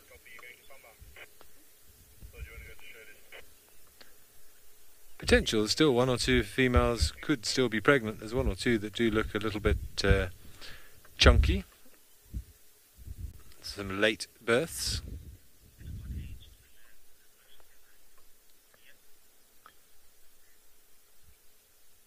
Ian, thanks for that question. Again, I'm going to have to give you a ballpark figure, but they'll kind of stay together for a long period of time until they at least sort of a year old. Generally, those individuals stay within that sort of breeding herd unless they get separated. But we will stop seeing such obvious creches probably in the next couple of months. I don't know the exact time scheme that they sort of start to become less gregarious in terms of all the little ones together in those creches, but I would think after sort of 3 or 4 months, but I don't know for sure.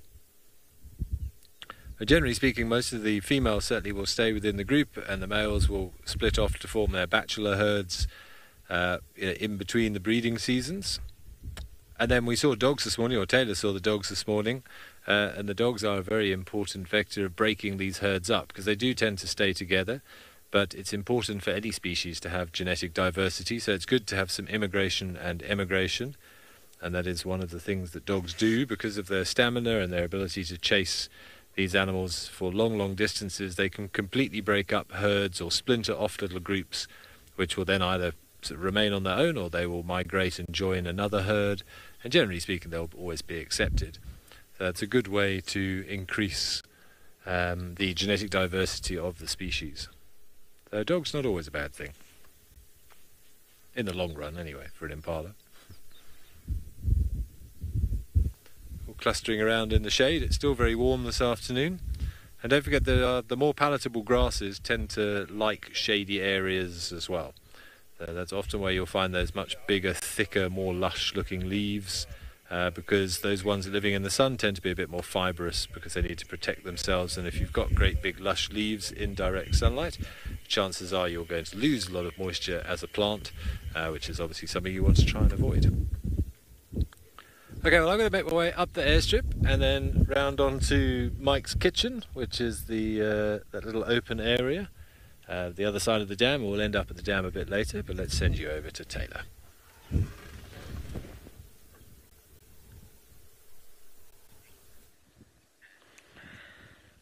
Well, we are hoping to win bingo. We have Impala. He is so beautiful. He is dashing. Look at him as he's so regal. He's glancing over towards us. Isn't that just wonderful? Did you see the way he was flipping his ears back too? I think that's lovely. It's very nice. So if you would like for me to win bingo today and not be a family disappointment, then you can vote yes. And I obviously got confirmation that I got the most daring dung beetle that ever lived. Even Cedric was quite impressed. I'm quite chuffed with that. He sent me a little personal message, so we'll wait with 2 stickers. Armed and dangerous. Not really, just with stickers. Yeah, you know. So we'll just wait patiently. Am I going to get the confirmation that I need? And then your reward will be I'll stop singing. So maybe that's the encouragement that all of you need, is for me to actually stop. Dung beetle, we know is confirmed. We're just waiting for dashing impala because they are beautiful. And just now Aubrey drove past here, and the impala, as they do, they did skedaddle a little bit, so they did dash. And impalas are good dashers. They run incredibly fast. they dash around for the most time, and if I was a predator, I would not like to try and chase an impala around, especially if you've been spotted, because the way that they leap and bound is quite spectacular. And I'll tell you something else. If you say yes to me, I will take you to go and see Mareeps the leopard. If not, then that's fine. We're going to look at insects for the rest of the afternoon. So it's your choice, really.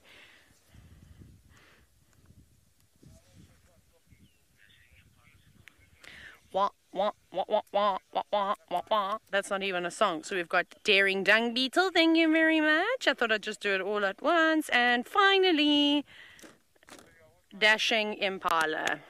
Yay! Good job, Rian. Woo! The crowd goes wild. And because of that, I will now request to try and get into the Mareep sighting, because he's just marched through the entire property. I've just heard now. Waiting for Aubrey to get in there and give me clear direction as to where we are supposed to go. Thank you very much. Thank you for coming. That'll be it from us today. No, hopefully we're going to have more spectacular sightings and spend a bit of time with Mareeps, because I haven't really had the opportunity to sit with him and watch him get up to his antics. So I'll turn on the Game Drive radio and inquire. Thank you, Impala. Thank you so much. Have a lovely evening. I hope you don't get eaten, because you helped me win tonight.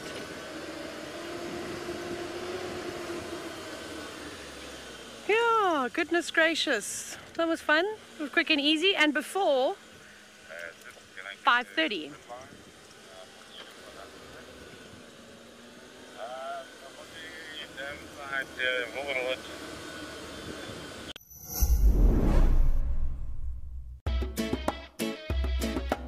Jump!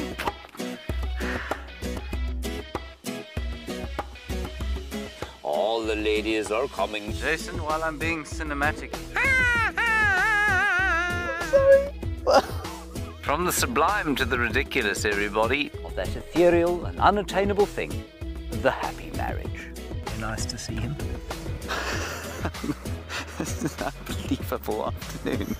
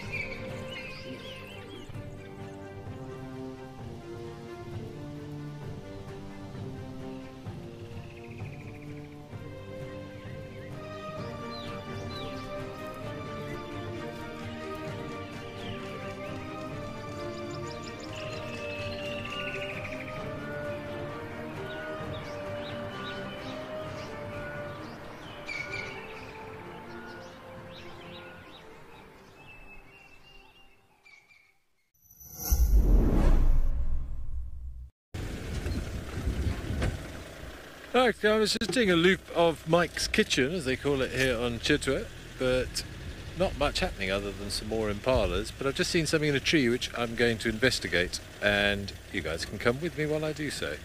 there's a strange little thing attached to a branch. Let's go have a look and see if we can figure out what it is. It might be a little wasp's nest, it could be an ant's nest, but there's only one way to find out. Let's go have a look. You see it there, Eagle? There we go. Let's have a look and see if we can figure out what's going on here. Okay, so this is a... Ooh, there's lots of sap being released from the tree. This is a black monkey orange. And this looks very much like a nest from one of our types of potter wasps or mason wasps. You get lots of different species here. I thought it could be a cocktail ant nest, but that would normally be made more out of sort of chewed up fibres, and it wouldn't be as smooth and as sort of plastered effect as this one is. There is a hole in the side here, so whether something's already tried to get in there, I'm not sure. But generally speaking, if this follows the same path as the other mason wasps here, what they will do is most of them are hunters of caterpillars, and they sting the caterpillars, paralyze the caterpillars. Then they bring them back into here, and there'll be little chambers in here. Each one will be stocked with some paralyzed but still living caterpillars, and each little chamber will have one larvae, normally suspended from the roof on a little bit of silk, and then that egg will develop. The larvae will drop down and basically munch its way through those poor caterpillars which cannot move. Sometimes they'll also use spiders as well.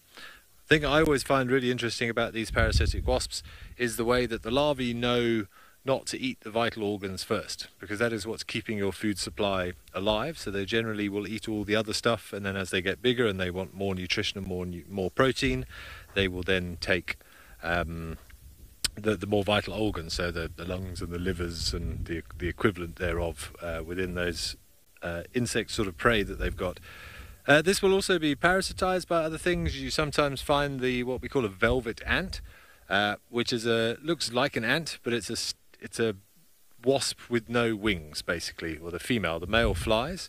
But the female has a sort of purple abdomen with white spots, and she looks like an ant, and it's furry, hence the name velvet ant. Can give you a nasty sting if you try and accidentally pick one up or sit on one or something. But they are parasites of these nests. And I also, the other day, actually saw a southern black tit was breaking open these and actually stealing the caterpillars which were inside, because that's a perfectly good food source for a little insectivorous bird as well. So lots of little intimate relationships going on here, but certainly the nest of some sort of potter or mason wasp. I'm not happy to go species specific for you, but very interesting to see. It's not all about the big stuff, as we keep saying. Of course, the most famous ones are those spider hunting wasps, the big blue ones, which go after much larger prey. So they will take things like rain spiders and baboon spiders, which can get to this sort of size, not far off the palm of your hand. And that's obviously very difficult for those things to drag. So what they tend to do is chew off the legs, paralyze the spider, eat off the legs, basically, discard the legs, and then you'll sometimes find them just dragging the body of the spider, just the abdomen and the cephalothorax, which is that front part, minus the legs. And you'll see them dragging them over rocks and obstacles as they take them back to the nest. You get lots of different types of wasps, though, that are parasitic. It's a very, very diverse family. There is one also that lays their eggs on caterpillars. And then when the larvae hatch, they burrow into the caterpillar, and the caterpillar is still going around its business doing normal stuff, but being eaten alive slowly.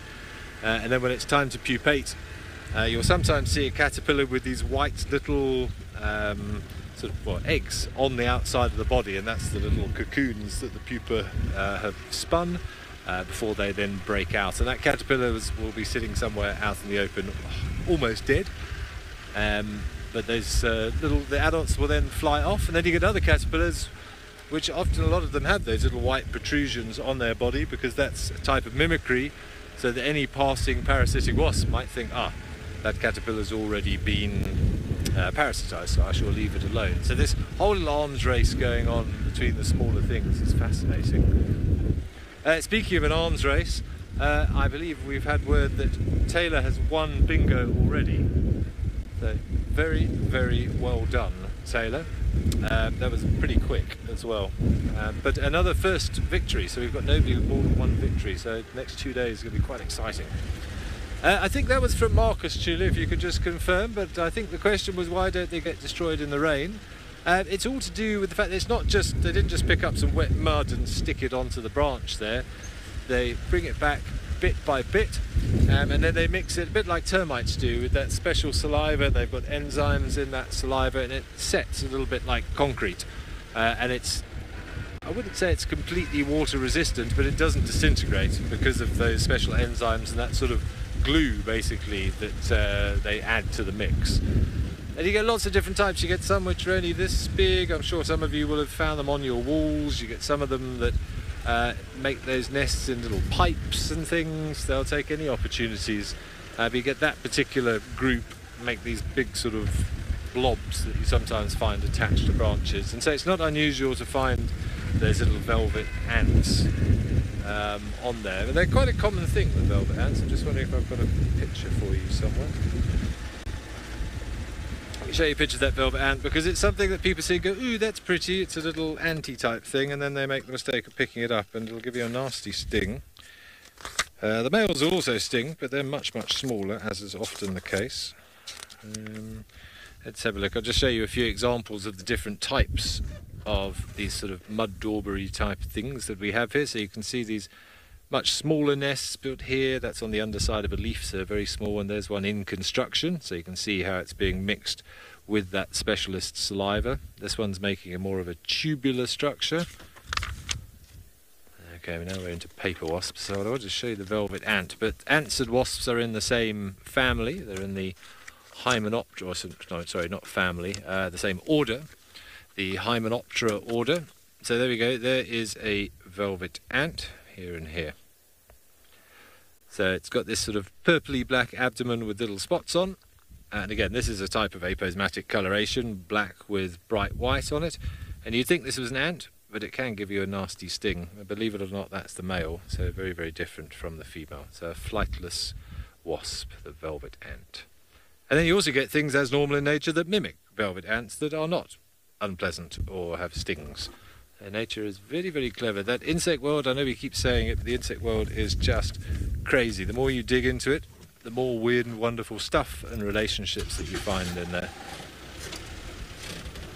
But let's see what else we can see. I'm also keeping an eye out on these, what I know is the common name of snakebite bush, but it's Woltheria indica, I think it's his Latin name. Taylor was actually telling me this morning, because I saw we had that little mantid that Igor found that was running around on my dashboard, and I mentioned the really pretty flower mantids, and she said she often finds the nymphs on those plants. So looking for one of those for you as well this afternoon.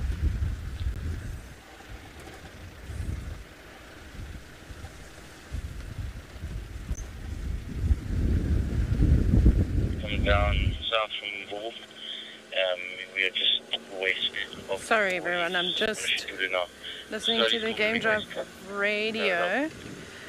So I've had to just take one more standby on the, I'm not on the, within the Mareep sighting. The landowners of Djuma would like to go see him, so obviously I'm such a good girl, I'm such a great student. I said, please go ahead before me, I'll find some other nonsense to talk about. But basically, I don't know how he's done it, because this morning he was all the way on Cheetah Cut Line and then he disappeared down into Torchwood. And now he's missioned through the property the whole afternoon, and he's found himself here, like behind camp basically. I think he's going to eventually pop out at Gallagher Pan, where they're off-roading at the moment. It is actually a complete nightmare, so I'm glad I don't have to go down in there, because I don't think it'll be good to break a car. And that's kind of the off-roading that will need to be done. So he's slowly moving west. So we'll just let everyone get through, and then one of the vehicles is going to have to leave soon because he's been there for quite some time. So I'll start putting some pressure on to have our chance. We're very patient. Just been sitting here playing a game, trying to win, and we will get our chance. I'm just really confused about all the wild dog tracks that I'm now seeing that I didn't see this morning. So I don't know if the dogs also got up and moved around during the day, or if the pack was actually split and we didn't have all the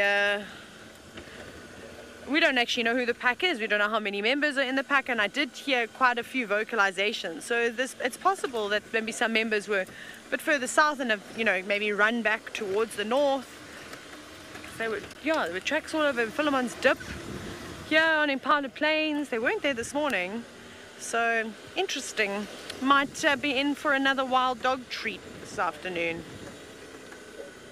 That's what we're going to try for. Just listening to the radio again. Don't know, something was said, but very quietly. Very quietly. Oh no, I said I'd stop singing.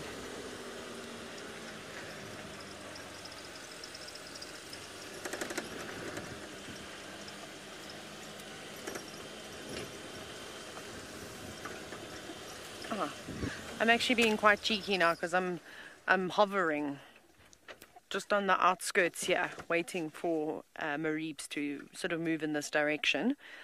But I don't want to get too close to Galago Pan in case he does arrive at Galago Pan and it's not my turn to go in. That's a big no-no. So I'm just sort of waiting. There wasn't really much, unfortunately, up on the open plains above camp. Oh, there's a butterfly. I'll try and reverse. Maybe we can look at the butterfly if it doesn't fly. We'll just pretend we're not actually... Oh, land somewhere. No, it was looked like a cabbage white again. Bye. Are you going to sit somewhere nicely? Nope, it looks like it's tempting.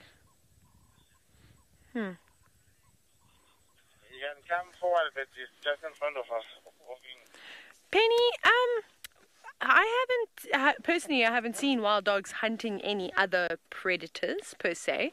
They're not the world's biggest predator, so they're not going to be like, rile everyone up and be like, we're going to go and get us a leopard this afternoon or something along those lines. But I haven't actually ever seen wild dogs interacting with jackal. That would be quite interesting to see. And I'm not sure if anyone out there has seen it. What happened? Tell us. Share that information with us because I've never seen it before. So I don't think they'd necessarily want to kill them. I think if they might chase a serval, or they just will chase something up a tree. Whether or not they'll eat it, I'm not sure. Maybe if it's small enough, yes. Again, animals are so opportunistic and they will eat anything. Just because we haven't seen it doesn't mean that it doesn't happen. And I think that's what happened, many, many, many years ago when people started writing books on animal behavior. Our knowledge is still very limited, but it's definitely, we've learned a lot more through technology and, access to wild spaces and habituation of animals, all that type of thing has definitely helped us. So, yeah, gosh. I don't really know. I'm just trying to think. I mean, we look at how hyenas and wild dogs interact with each other all the time. This morning we had a very pleasant interaction with Gengrika. She just sort of tipped and touched the nose of another wild dog. Actually, there were two individuals that showed some interest in her, but not anything aggressive. So I suppose they don't always have to be very aggressive encounters. Anyways, we're just going to sit and wait for our opportunity, of course, to head into Mareebs. I made a promise. I'm going to try and keep it. Or if we go to Ben, he might be sulking now that he didn't win bingo.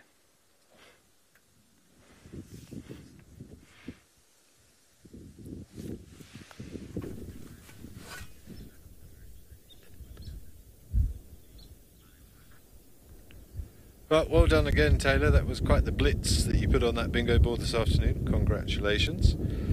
Which I suppose takes a little bit the pressure off, although we will still be gunning for second place. But we're doing some birding at Jedwa Dam.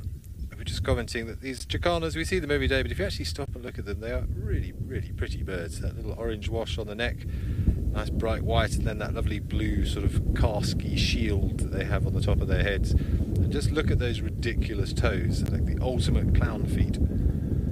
They're like the Ents from Lord of the Rings with their tree root feet. But that is why they are often called lily hoppers as well. They have that ability to, with such long toes, the whole... Oh, you get something now. It just spreads out the body weight and allows them to walk on top of lily pads and things and other floating vegetation. But here, of course, there's not enough for him to be able to walk on the water. Just paddling in the shallows looking for little things, little arthropods. But Shane, this one got a fright a minute ago from a hippo.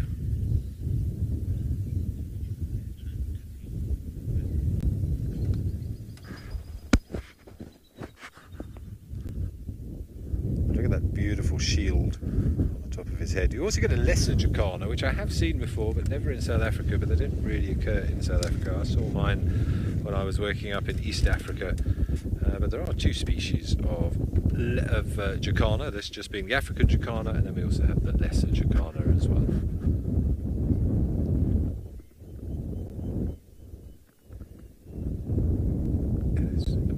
Those toes. Now, if you've seen jacana tracks, they always look like spider webs. Huge toes. Oh, we found something there.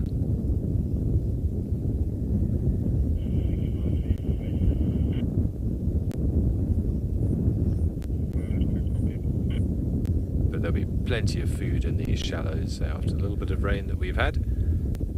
Lots of little arthropods to be feeding on. You can see them probing into the mud there.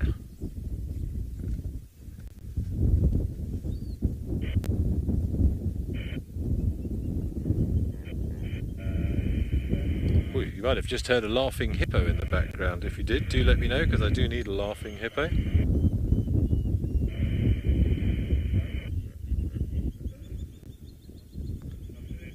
Sorry, Chili, you broke up whilst you were giving me that question. I think I heard it was from Vaughan, but I didn't get the question.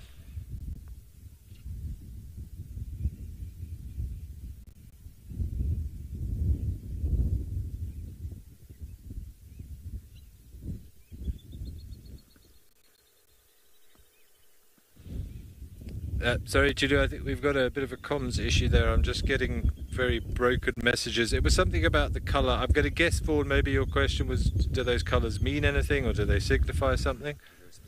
Is there a specific reason? Apparently Igor got your comms, I did not.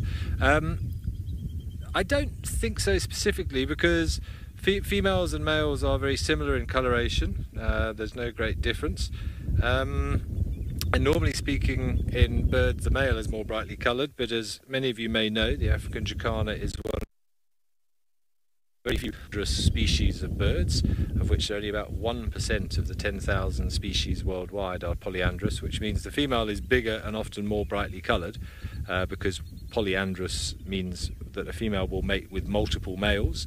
So a female will enter the fray, a male will inseminate her, and then when she lays the eggs, she leaves the male to look after the eggs, and she goes off and finds another male, and will have multiple clutches with multiple males during one breeding season. But there is no obvious dimorphism in terms of the coloration between males and females. The only difference is size. So quite why they've developed that blue shield on the top of their head, I couldn't actually tell you. Possibly, I'm just thinking out loud, maybe blue is a good thing for reflection of UV rays from the sun. Just a thought, but I really don't know for sure. I've never heard of a particular theory. But those feet are amazing. Crakes are the same. You can see he's just sort of walking on top of that sort of scummy weed that's growing there. And he's not sinking into the water there, it's just spreading his body weight so well. It's like skeletal hands, aren't they?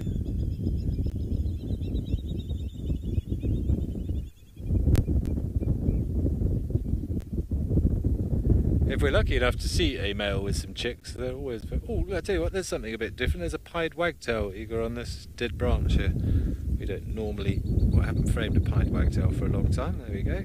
Black and white. Remember, anything with pied in the name suggests black and white. You have an acacia pied barbet, you have a pied starling, always with blacks and whites. And then you can see why it's called a wagtail. Again, both sexes do that.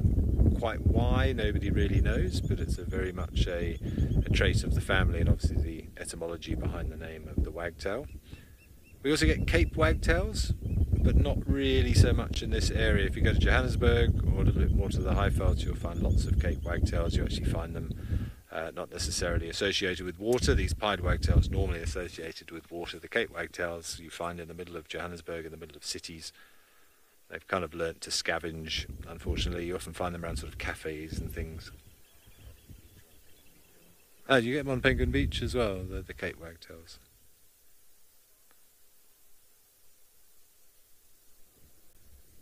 There are a few other wagtails that I'm yet to see, actually. There's a couple that you could see.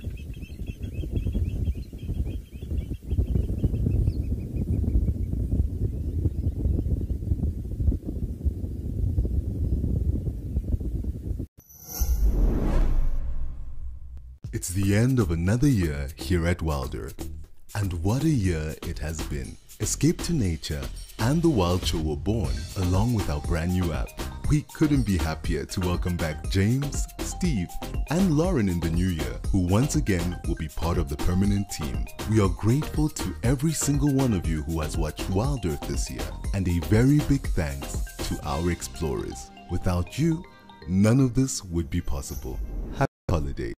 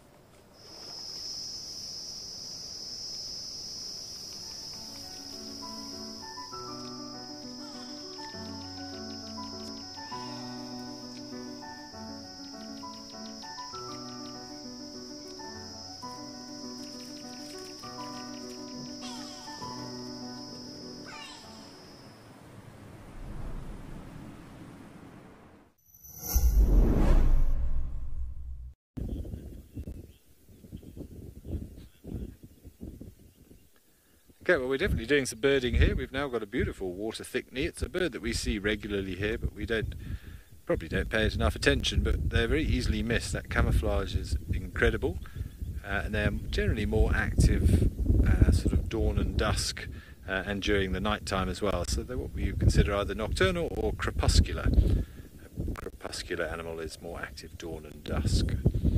But very, very aggressive and fearless little things.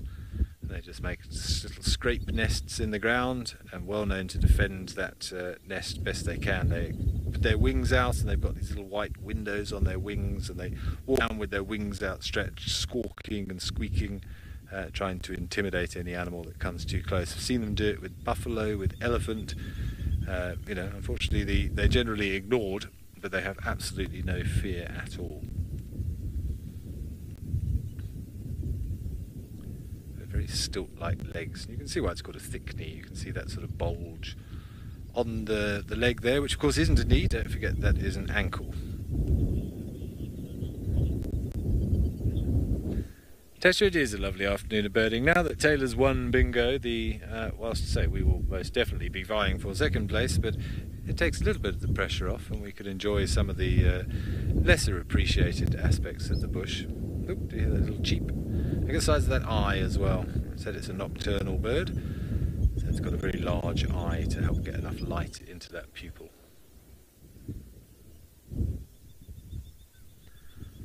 I'm not sure if you've heard any of our laughing hippos. We have had some hippos laughing in the background, but they are probably quite far away.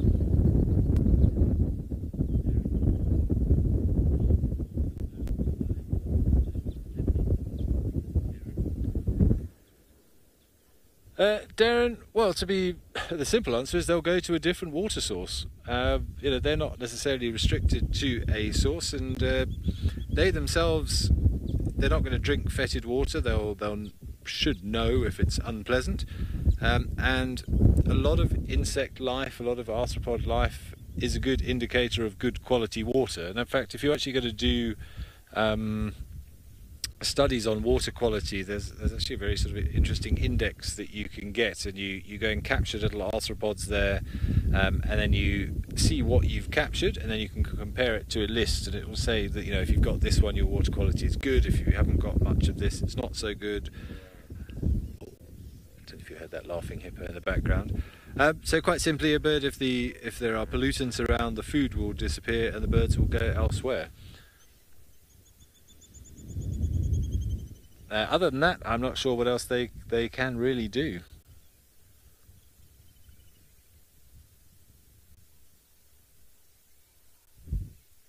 Of course, we know a little blacksmith lapwing there as well.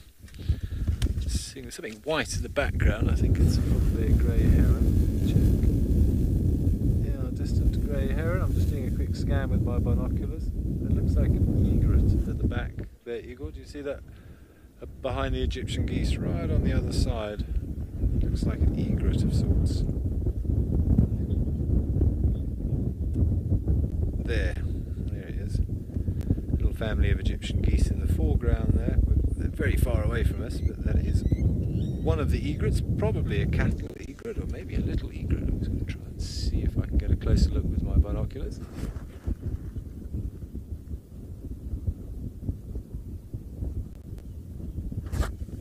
Difficult to tell from there. You think it's cattle?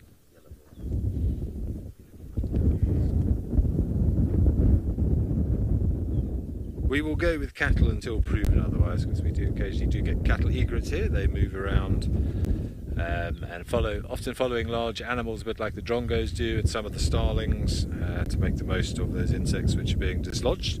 This one apparently is just enjoying an afternoon by the pool.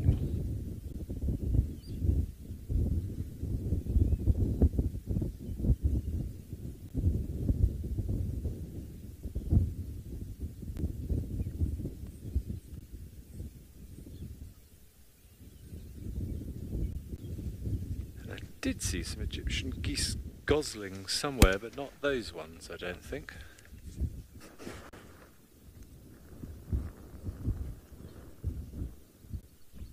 Off to the right, but I don't see them now. But there was a little family close to where the rest of the hippos hang out on the other side of the dam.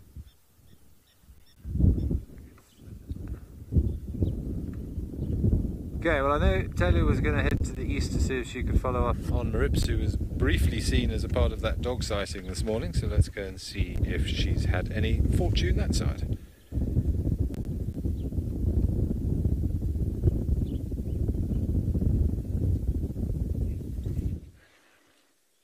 No, we've had no luck, not even a little bit, and it's been quite difficult to try and navigate all of this, unfortunately. Maribs obviously was lost in this very dense vegetation, and I mean, it's very easy to lose a leopard here. So I've still got the game drive radio going. I'm just listening. So we're just basically playing a game of wait now. I don't want to try and bundu bash so horrifically through a drainage line for no reason and not potentially get a view of the leopard. So they said he was coming down in this direction, and Marie, a bit of a distance away, you'll be so shocked as to how quickly these cats or animals can move through the bush when they want to. And it's slow for us because we've got lots of challenges of vehicles and that, rocks and logs that we have to navigate around and, you know, try and squeeze between trees. So I'm hoping that we're going to just hear an alarm call, and that will give us an idea. I can hear the guides, one guide that's still trying to follow up on him. So yeah, we're just going to wait. But if he's going to carry on marching through this dense vegetation, there's no ways we can follow him. Like you can see, it's in there, it's kind of really nice and open.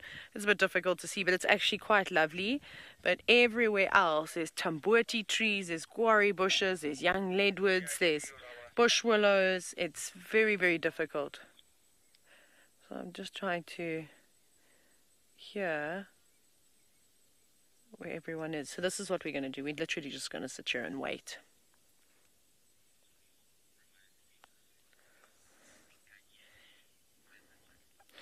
In case you have forgotten and you haven't heard it enough, you can join for a fireside chat on the 7th of January, where we will reminisce about the days that Nkanyeni ruled the eastern sector of this northern part of the Sabi Sands.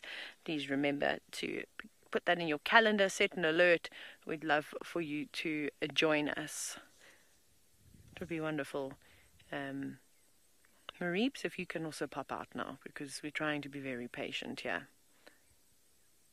I don't think he's going to go north. I think he's going to keep coming south. My hope is that he's going to arrive at Galago Pan, where we can have a nice open view of him. I can't hear any vehicles now. It's gone very quiet, but I don't think that they've got a view. No? Radio? Why are you not working? No, I don't think I maybe have signal now on the... There we go. Station looking for Mareeps for Taylor. Have you had any luck? I'm just sitting up on a high crest looking down into the drainage line, hoping to hear alarm calls or get a view of him from Galago Shortcut.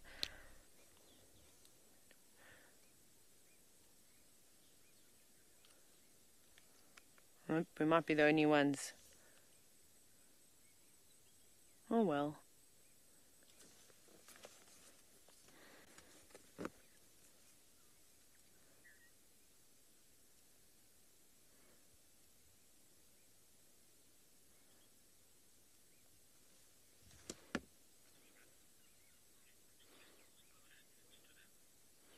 Very quiet. No alarm calls can be heard. Not a squirrel, not a bird. Right, off you go back across to Chitwa with Ben, and hopefully he's having a little bit more luck than we are.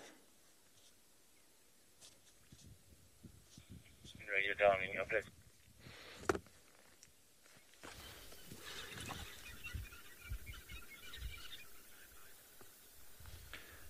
Not much happening this side either, Taylor, if I'm honest. But we have our ever-present groups of hippos in the water, and I still do need a laughing hippo. So,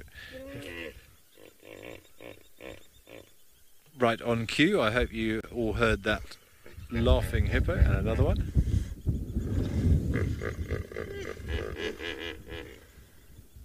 Okay, I think that is fairly comprehensive. If somebody would like to confirm multiple laughing hippos.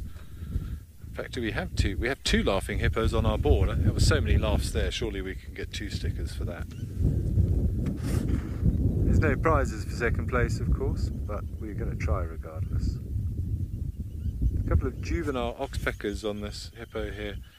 You can see they haven't developed their red beak yet. The one on the right, you can still see a little bit of that yellowish tinge to the beak, which is suggesting they're less than only a couple of months old. The other one, well, they're both beginning to go black, which normally happens after about 3 months, I believe, before they develop the red during that first year. And there's a green-backed heron on that branch behind. One with the hippo resting his chin on. There's a little green-backed heron having a fish as well.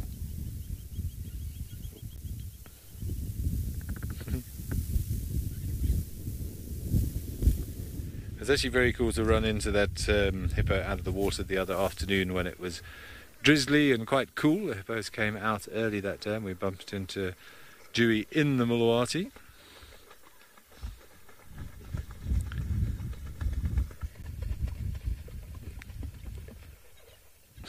The hippo doing his bit to add some organic material back to the water.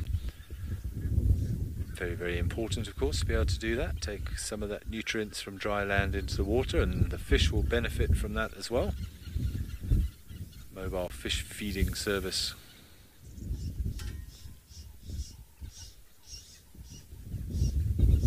Of course, it is one of the main ecological roles of hippos, is to be that sort of link to bring that organic material from the land into the water so that all the aquatic life can benefit from it. And the other thing they do, of course, is keep waterways open by moving around on the ground. They keep stirring up the silt and they prevent great build-up of deposition of soil being carried through. So somewhere like the Okavango Delta, of course, with all those little sort of tendrils of waterways. If it wasn't for the hippo population there, those waterways would all close up because of deposited material there. Their constant activity keeps those waterways open, and they are one of the driving forces of that whole Okavango Delta ecosystem.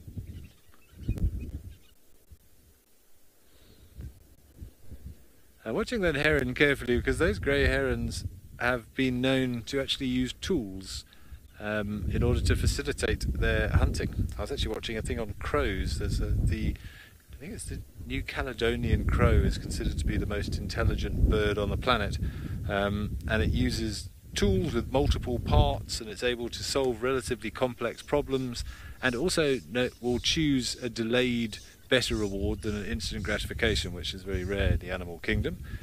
And they've actually, in this little thing I was watching, they compared their intelligence in terms of those sorts of tests to that of a 7-year-old human being, which is incredible for a bird. But these herons have been known to catch little insects and then drop the insect in the water and use it like bait and wait for a fish to come up, and when the fish goes for the bait, the heron will grab the fish. And there have even been records that if they can see a fish that they don't want, or a fish that isn't big enough about to take the bait, they'll quickly whip the bait out of the water so they don't waste it, and then put it back again once that fish has gone. So it seems to be some sort of selection of prey as well. So we tend not to think of birds being very intelligent because they don't have very big brain mass to the size sort of body ratio, because most of their skull is made up with eyes. But it just goes to show some birds are a lot more intelligent than we think. Ravens, crows, magpies, things in that Corvidae family in particular.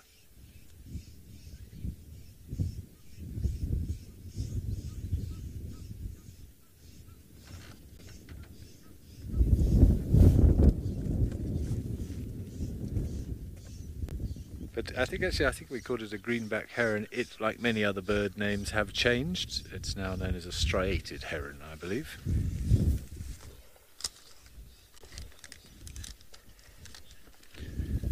Shannon, that's a good question, and the answer is they give birth in the shallows, so they do give birth in water. They're also one of the very few mammals that suckle underwater as well. Often the female will lie in the shallows, and the calf will lie under the water and still attach its mouth around the mammary gland and be able to drink by creating a proper seal around the teat there, and it's quite happy feeding underwater as well. See some nasty scratches and slash marks on this one's back. Very normal in hippos. They do squabble a lot, particularly when water starts to become at a premium during the dry season, when it starts to dry up.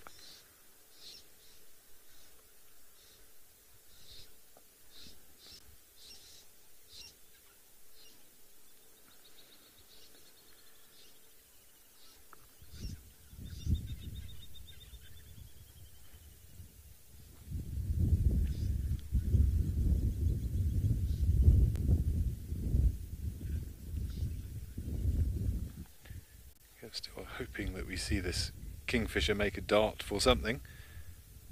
Often they will actually sort of stab and impale a fish on one of those mandibles. Otherwise we'll just grab it like a pair of tweezers and bring it back, and you'll often see them smacking the fish around on that log just to get rid of some of those scales and just to stun the fish before very cleverly manipulating it without dropping it, hopefully, head first, and then swallowing it whole. You'll find that almost all things will swallow fish head first, because otherwise the fins, those pectoral fins and the dorsal fins and things, you're sort of going against the grain, and you run a much bigger risk of getting something stuck in your throat.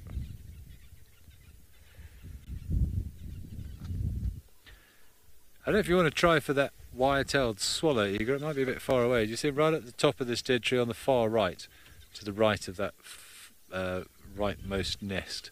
There's a little wire-tailed swallow sitting up there, one of our resident swallows that's here all year round. He's quite small and it's a bit far away, but you might be able to see something. Yeah, there he is. Oh, you can just make them out. You should be able to see that they've got that red cap. That's very distinctive, the white on the chin, and then that red cap shows you it's a wire-tailed swallow. And they're one of the ones, the few swallows that we actually see all year round, and you'll see them darting across the water in the middle of winter as well. I was asked the question the other day about migratory swallows, and so we have all sorts of different swallows here. These ones are resident, then we have intra-African migrants, we also have Palearctic migrants, so pretty much all types of migration represented by the swallow group over here in southern Africa.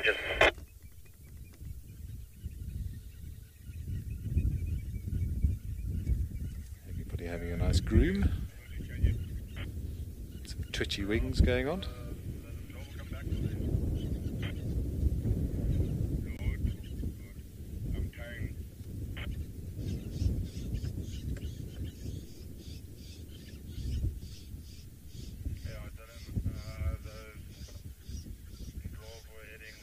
What a lovely afternoon of birding.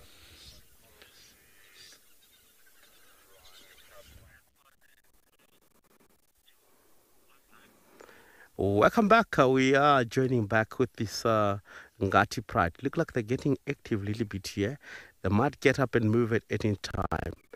So the lions, in the course of a day, because it was very hot, know that from here they might head in a direction water source. And of course, because they're very famous, really ambush around the water. They know that all the impala, zebra, giraffe, and all different sorts of species, it is now a time for them to head down to the water. Easy to find them, they're active now. They don't want to.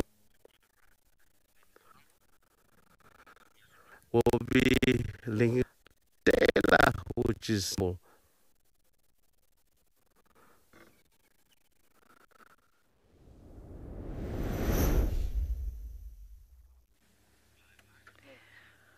So, sorry, I'm pointing. I'm like a German short-haired pointer pointing at something.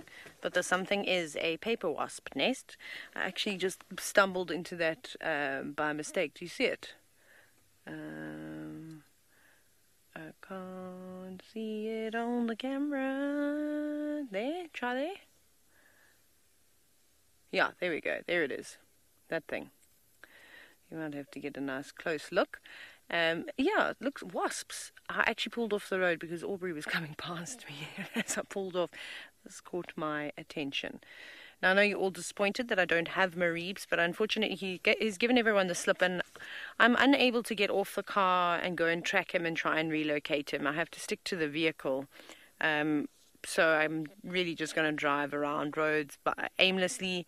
I would have loved to have just sat in one place and obviously just listened, because I think he is coming down that drainage line, and it's only a matter of time. But anyways, we'll carry on. Yeah, so paper wasps, how cool. I'm actually a bit nervous that I'm sitting so close to them, so we won't stay for too long. It looks like I'm trying to see, but it's hard because you're not really close. And where's my binoculars? I can see much better with my binoculars, so I'm going to use those. Sorry, give me 1 second to see what's going on. Amazing. So they are very busy. There's one that looks like it's cleaning itself. They look like there's some cells that are closed, and I'm not sure if they've got pupa in there, perhaps. Some of them look like they've broken open. Maybe the larvae is Can anyone come on out. the German channel? Sorry, turn that down. I don't need to worry too much about the game drive radio right now, unless I mention the word Mareebs. But very cool. Very, very busy.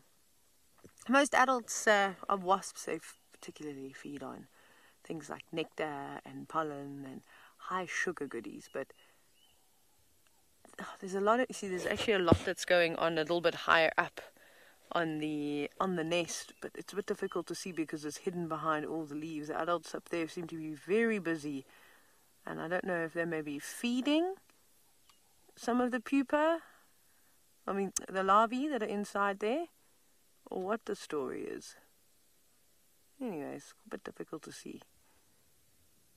But let's not disturb them too much more.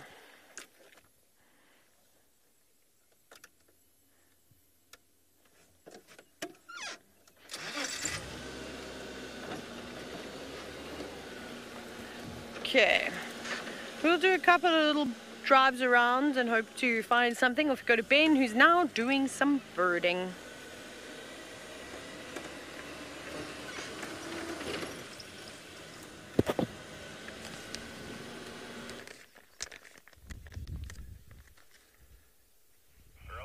Thanks, Taylor. Well, we're still doing some birding. We moved away from the dam on Chitwood. We've got a nice little group of helmeted guinea fowls which are fussing around in the grass here. You can just see those little blue heads.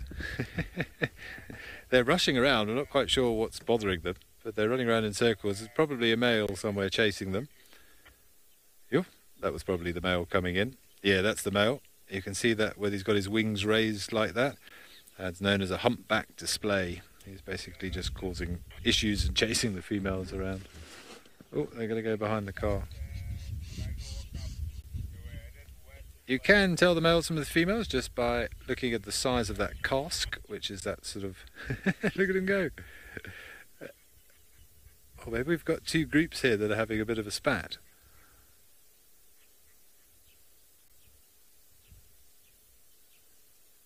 The male's cask is normally longer than the female. That's that little sort of bony keratin protrusion on the top of their head.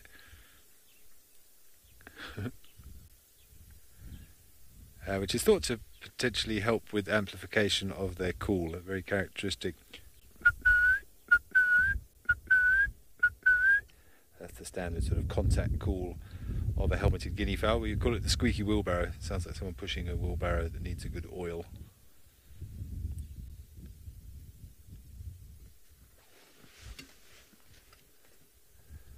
Of course, we also do get the... Oh, look, there's a butterfly, Igor. We need a fluttering butterfly. Let's quickly tick that one off while we're here. That only leaves us with a dust-bathing spurfowl for at least a second place finish. There's a couple of monarchs flitting around in the grass here. See if we can grab one for you. Where did it go now? Typical, it landed, and we need a fluttering.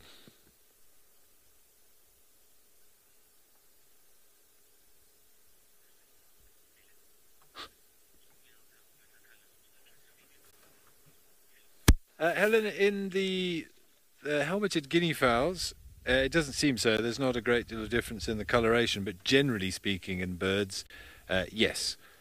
So we're still trying to find you a fluttering butterfly. So yeah, most of the time the males or the more dominant of the two. Oh, good work, Igor. There's an African monarch hiding in the grass. We just need for it to take off, and then we'll claim it. Oh, that's fluttering, surely. Flexing his wings. So yes, normally, there we go, fluttering butterfly. Normally used in sexual selection, so except there are exceptions, such as those African Chicana we were looking at. The coloration is no different in males and females, but take the greater painted snipe, which is seen rarely here, but does occur here.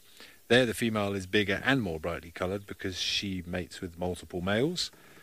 We also saw a paradise wider the other day with those long tail streaming feathers, very much as an attractant for the females. And they will then lose those feathers during the winter months and go into what we call their eclipse plumage. So definitely bright colours for sexual selection. And we know that birds see in colour, which is why they bothered to develop these lovely bright colours. But please do confirm those butterflies are fluttering, and that just leaves us with a dust-bathing spurfowl for a well-deserved second place on our bingo board. Oh, there's a knob-billed duck, or a comb duck, and an Egyptian goose in the background. A bit like the guinea fowl with a big cask on the head, that sort of keratin-y lump. You can see it there. So that's a male. You can see that huge, great big lump, almost like a massive nail on his beak there. Again, not really sure what it's for, but males have them and not females, so one assumes it is something to do with selection purposes, and again will probably act as a resonance chamber for the call. But I think it's more of a visual stimuli.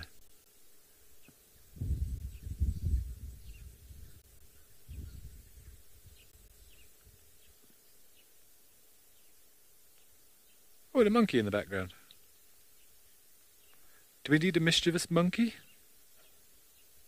Oh, Yesterday I needed a mischievous monkey, but there's a couple of vervet monkeys moving right at the back. But you can see we're quite close to Chitwa, and unfortunately where there are people there are usually monkeys, because monkeys take advantage of our rather dirty habits of leaving stuff lying around everywhere. Alright, butterflies are fluttering, confirmed. Thank you very much. Igor, shall we give a quick board update?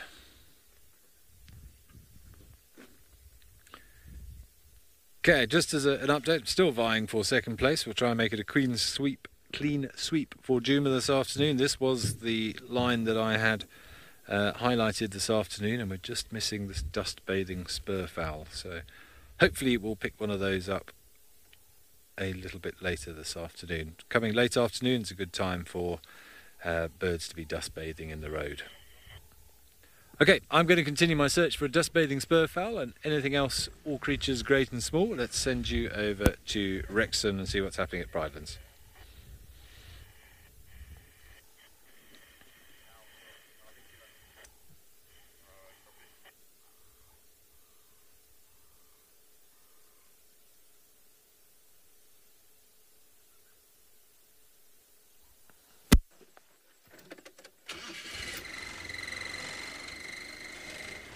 What was that? Oh, sorry, I thought we'd gone to Pridelands, but it seems you're still with me. Okie dokie. Well, we're going to head back, I think, back towards Juma, coming to late afternoon now, so maybe we get some activity at Twin Dams or Treehouse Dam, because there was nothing happening when I went past there this afternoon. Oh, look at the 5 finches. We're doing some birding first, though. Do you see the 5 finch there? Jameson's 5 finch actually sitting, oh, he was sitting very nicely. I think he just dropped down a little bit. There, he's at the back. Just see him through. There he is, look, look, look. Or is that a James? No, that's a red-billed 5 finch. I think I see a red beak there.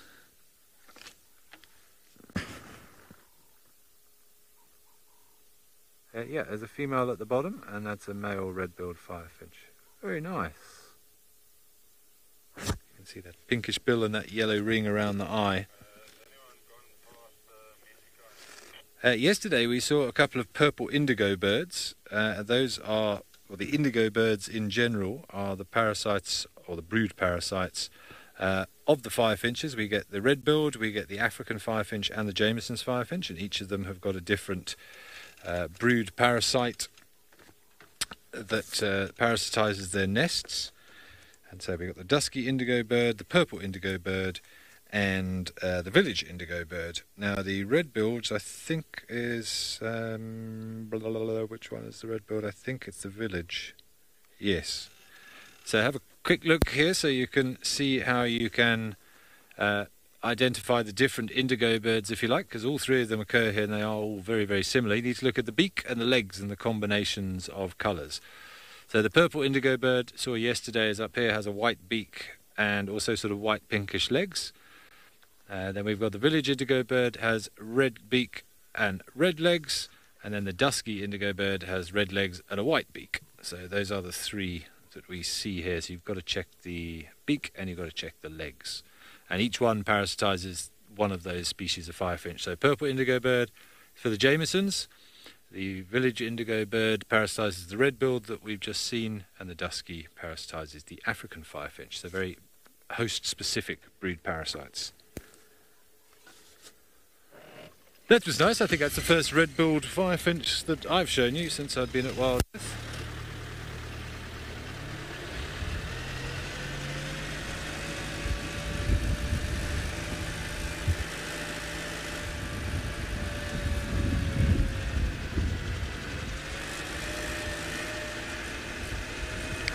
Okay, we'll try that again. This time we're going to try and send you to Lauren and Madikwe.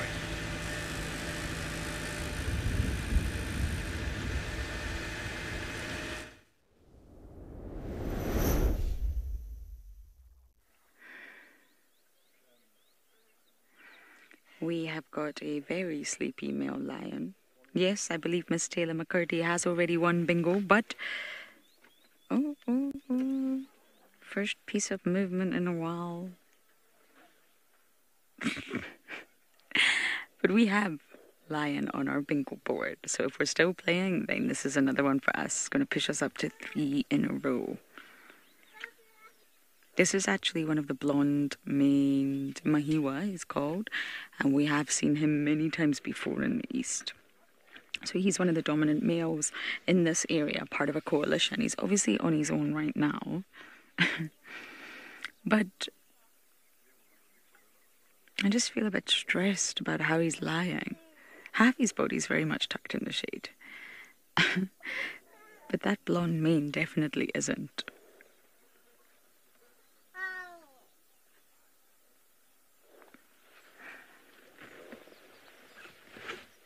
It must be hot. It is so hot. Davi and I have tried to position ourselves so we're a little bit out the sun. It is just, I mean, it's already, oh my goodness, it's 6:10, Davi.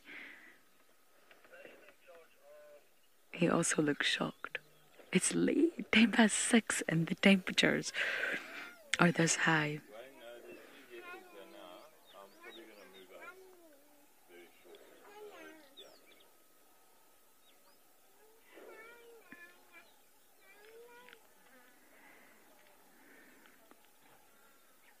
Come on.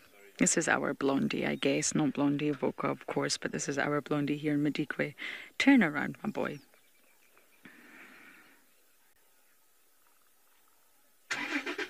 Oliver, for sure. Honestly, they really are bigger than the Avocas. I'm not sure about all the other male lions in the sands. Now, I've been gone from Juma for quite a while, and I'm not sure about the S8 male. I saw him a few times, but the male lions in Madikwe absolutely are bigger. They are. They're just magnificent. Not that the ones in the sands are not, but there's definitely a different sort of gene pool here in terms of size. Sleepyhead, would you like to turn back around again, please?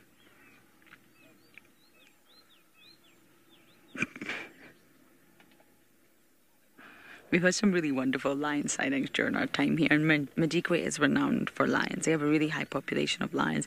They do have a lot of cheetah as well. They do have a lot of leopard. The leopards are just extremely elusive.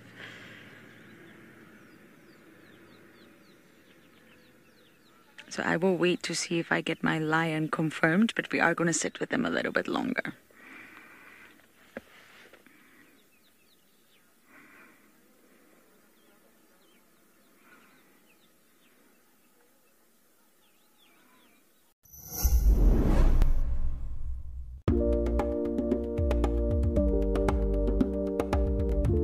Oh my goodness, everyone.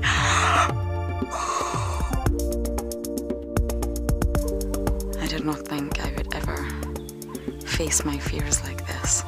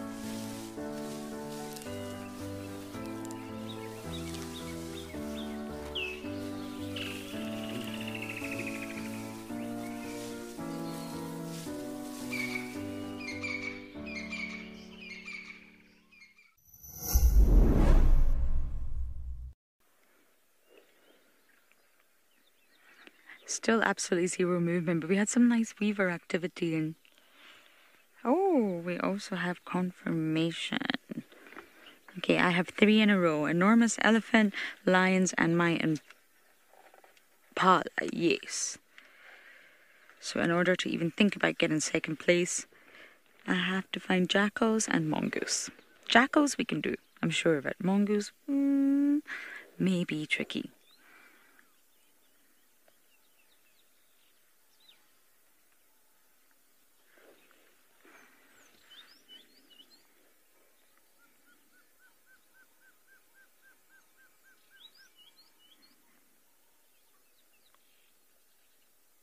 I can't remember what I was going to say there. I was going to say something. Yes, this nest, Darby, if you see just above our gorgeous male lion, that sort of cluster in the tree there on the right-hand side. This is actually the white-browed sparrow weaver nest. And it's a similar concept to the sort of southern masked weaver, for example, but they're much messier. You can see these sort of just look like clusters hanging from the tree, but they're actually nests that are made by a different species of weaver. Oh. Oh. Nope. I do think we will move the car in just a moment and at least try and get a look of his face. But there definitely is relief in the air. I can feel it. It's still very hot, but there's a little bit of relief. So what I'm hoping is that our boy gets up, and I think he'll call. He's a dominant male, a territorial male, and he's on his own. So he's definitely going to call. He wants to know where his boys are at.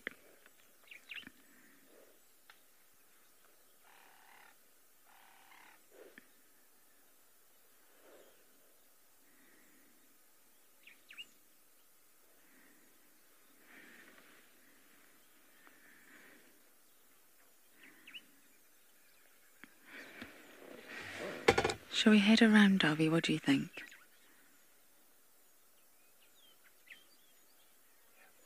Jerry, yes, absolutely, absolutely. 100%. So normally it's actually been proven by science that it's normally the first male that starts mating with the female that is the father of all the cubs. However, they absolutely do share, and it can work on such a number of different levels. For example, sometimes it's actually the female that sneaks away. She's the one that decides, I don't want to just mate with one male. I'm not monogamous. I want the best genes for my offspring. So she'll wait until either he is just so exhausted,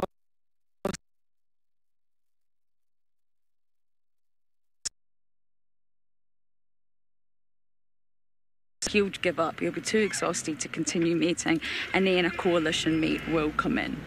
So the male wants to be that first male lion on the scene with her. But absolutely, they will take any that they can get. Okay, we're now, Darby.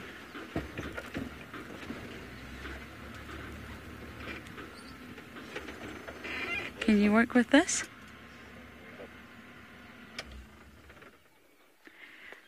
There we go. Now we can see his face. So as we sit in our new position, we are going to send you guys over to Cedric.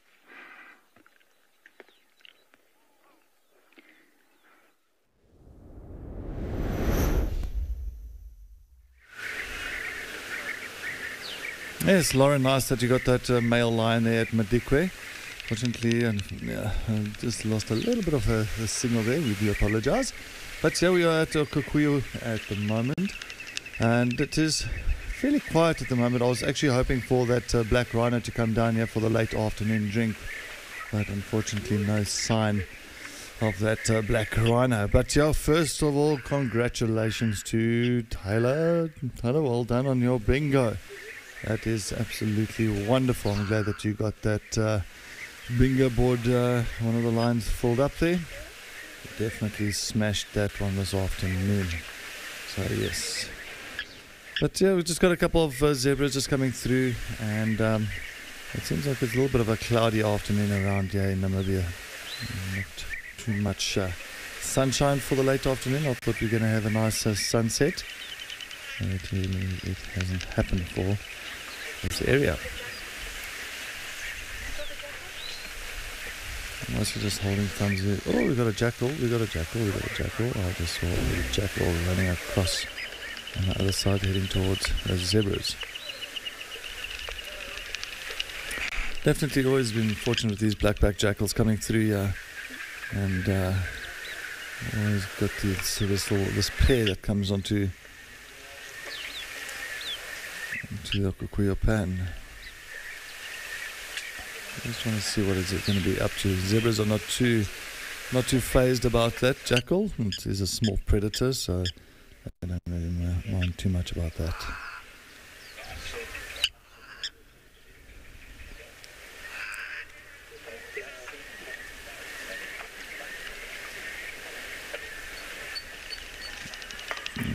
Great old jackals just kind of working out exactly what those zebras want to do. He wants to try and sneak around them and head to the other side.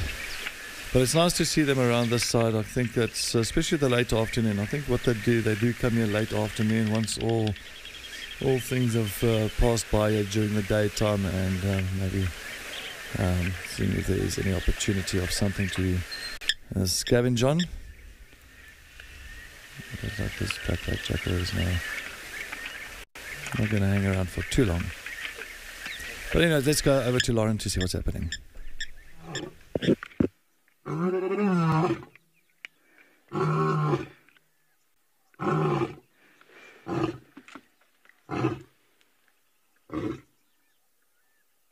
That was so epic.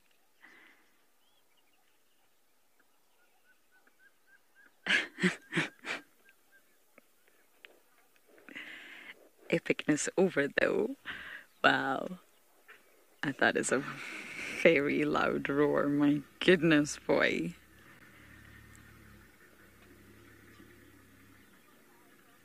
I felt that vibrating through every cell in my body. Oh, you've been so territorial.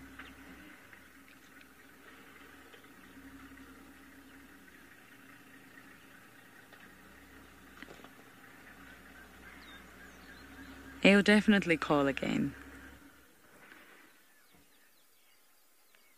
Once he wakes up some more.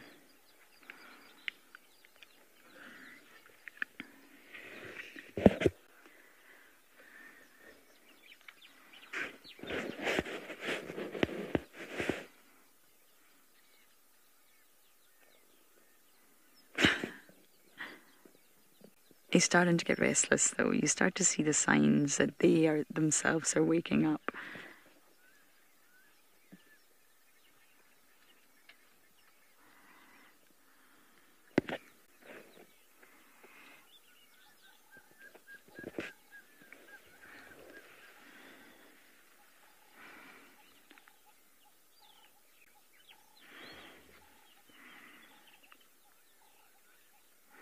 Okay, so my next mission is not to win bingo, but to hear this boy roar again.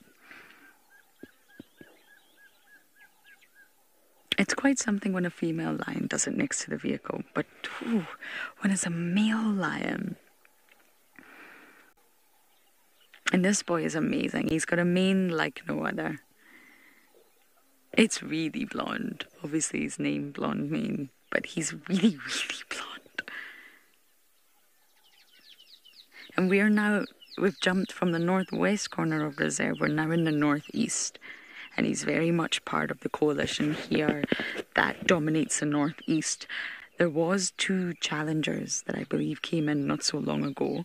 So they've got to fight for the territory. Territory isn't just given to you. It isn't just a case of, oh, here's a nice piece of land. Come on, boy. I know you've got it in you.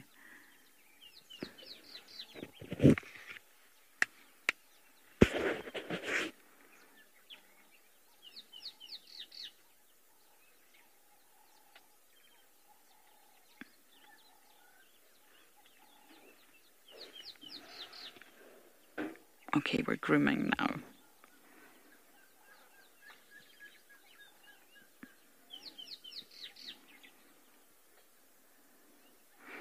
Although the Avokas, when they first arrived in 2018, the area that they sort of set up shop was actually available. The Birmingham boys had left it very vacant, so there wasn't much of a challenge there for the Avokas, which went against them in the end. But even if the land is handed to you on a plate, you've got to fight to keep it yours. There will always be competitors.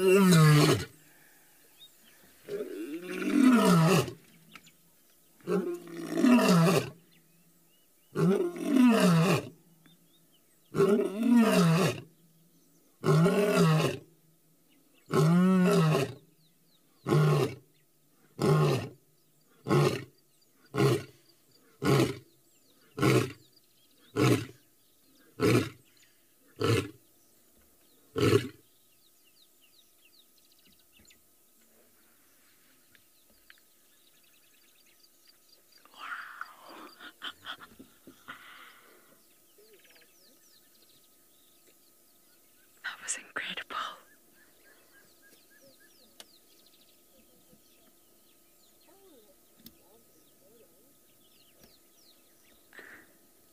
That was so cool.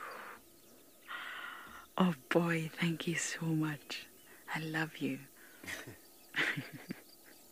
Not you, Dobby, I'm talking to the lion.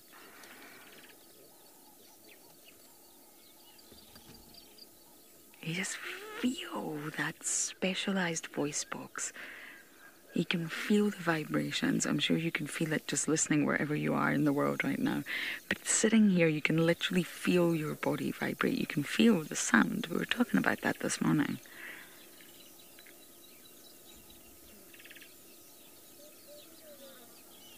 And that's why their voice box is not ossified. That's why their voice box is made from mostly cartilage. And that's why it just vibrates and vibrates and vibrates to send that sound extremely far and wide.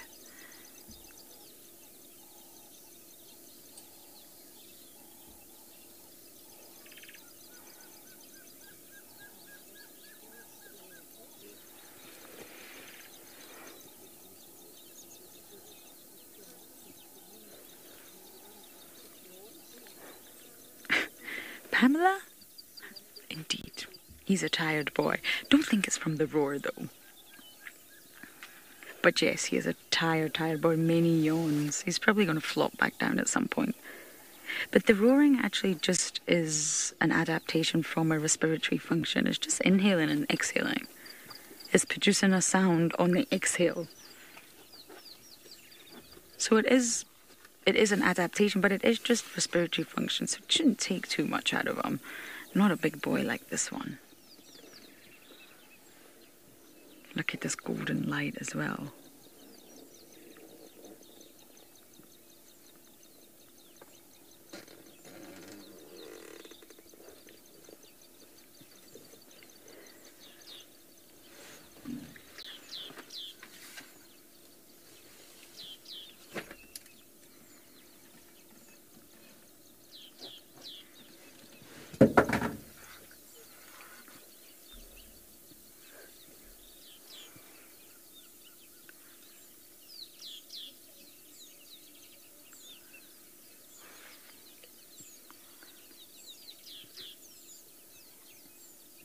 Sometimes it's nice to just sit and watch him.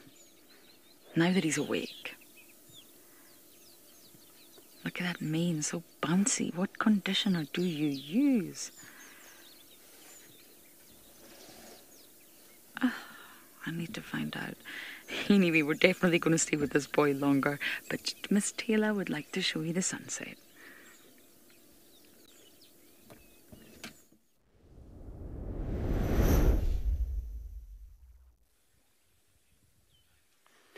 Isn't this gorgeous?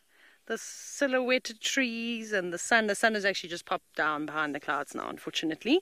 But there is a little bit of an orange glow, which is quite beautiful. And let's play a little game. Can you guess where I am? Where on Djuma am I situated? It's a place that I have constantly been talking about actually every single day. I spend a lot of time here. Let's see if any of you, of course, can send through those answers. I'll be very impressed if you get it on the first go.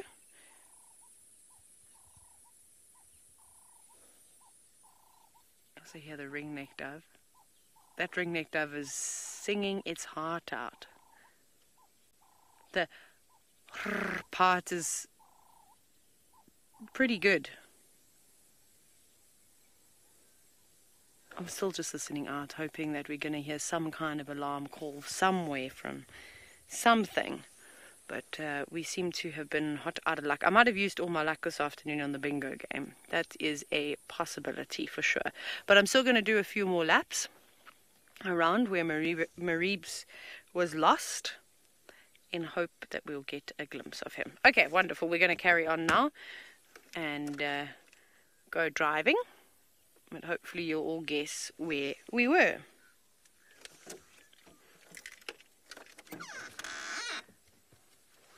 Ta-da. Look, it looks like I was at nighttime. Obviously we have to change the exposure, as you can imagine, to highlight that sunset. It looked like it was a lot darker than what it actually is. Although the sun's setting pretty quickly. No, there's a road. I can drive on that one. Sorry, I was going to do like a big loop around, but it's not necessary for me to do that. Hello, wildebeest. He's a bit far away. There's a few impala. Oh, look at the dung beetles. Actually, who was here? Let me just turn the vehicle slightly.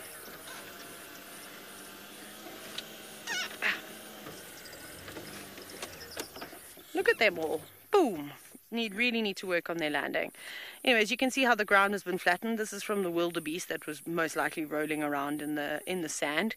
Or maybe he was just having a siesta here. And the dung beetles are going to leave no trace of any dung from that wildebeest, which I think is amazing. And I must be honest, I'm going to just let you on a little bit of a secret of living in the low veld with animals, is that I have not had to pick up my dog Tucker's poop.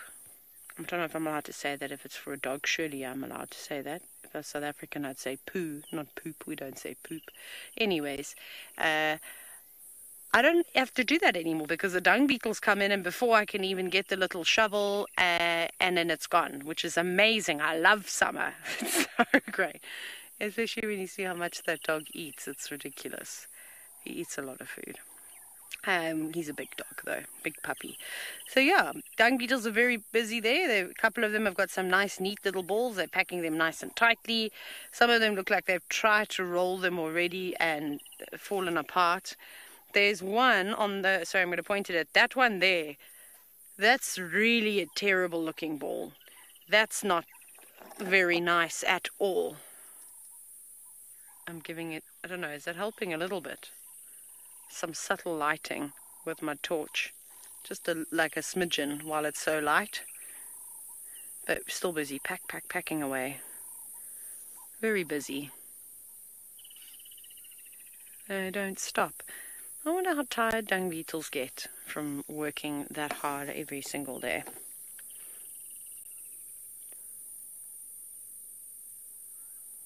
Yeah, that's not round. You need to go back to primary school and learn your shapes, Mr. Dung Beetle or Mrs. Dung Beetle. You're going to definitely need to smooth out some of those edges. It's kind of oval now.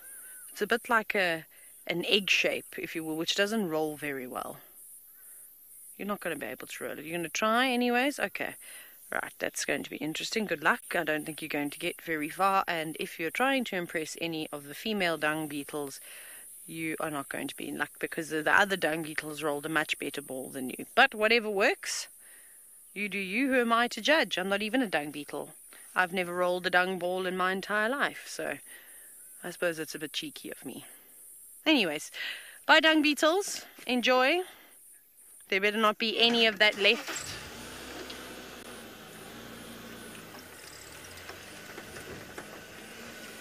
Okay, we're just going to have a little look around and see what we're going to do. Ben's doing exactly the same thing. He's back on Djuma, and I know he's been desperate to try and find a leopard, so maybe Tlalamba will pop out for him.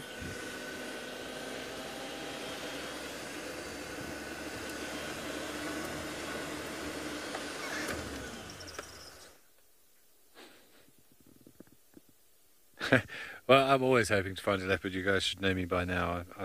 We shouldn't get too obsessed with leopards, but it's very difficult when they're just as pretty as they are. But we've got something for you in this tree here, and we're going to slowly zoom into it and see how long it takes you to spot what we're looking at, because it's quite an unusual angle to see this thing. That's a very slow zoom, Eagle. But it was another inspired spot by Eagle. We actually stopped to look at a little waxbill nest to see if there was anybody home. And then Eagle noticed this.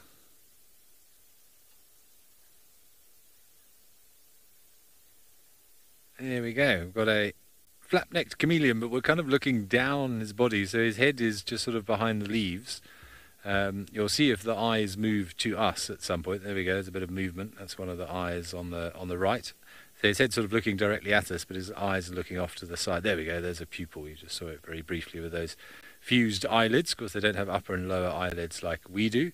They've just got that one eyelid which is fused shut. And somewhere in there is a little nictitating membrane, because they can't blink like we can. That nictitating membrane sweeps across the eye and just removes any dust and any other build-up of rubbish that gets into that little aperture-like pupil.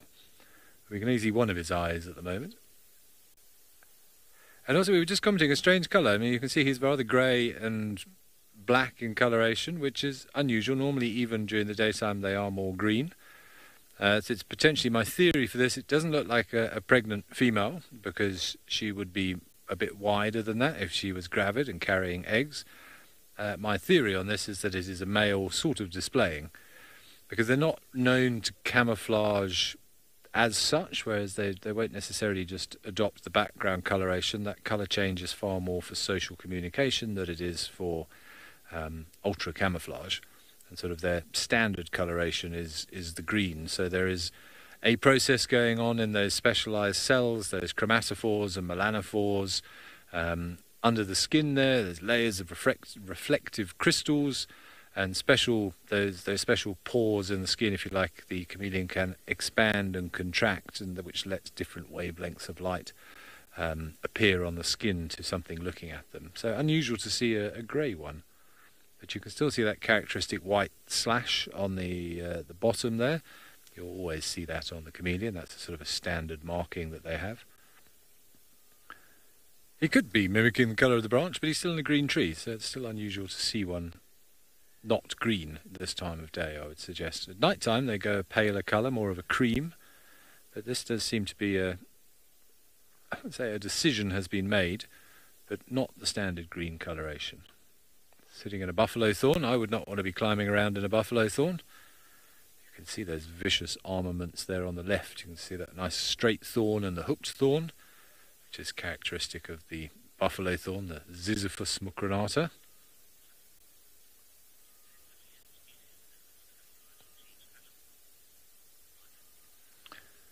Ooh, Martin. I don't know if there's one that can't change colour. As far as I know, kind of the defining characteristic of being a chameleon is that ability to change for whatever reason. I'm unaware of a chameleon that doesn't have the ability to alter the colour of its skin when it wants to, for whatever reason. So I don't think so, but I honestly don't know. There are such diversity. I think we've got about somewhere around about 15 chameleon species in southern Africa. Places like Madagascar, there are lots more, and there are some weird and wonderful chameleons out there, certainly. But as far as I know, they can all change colour.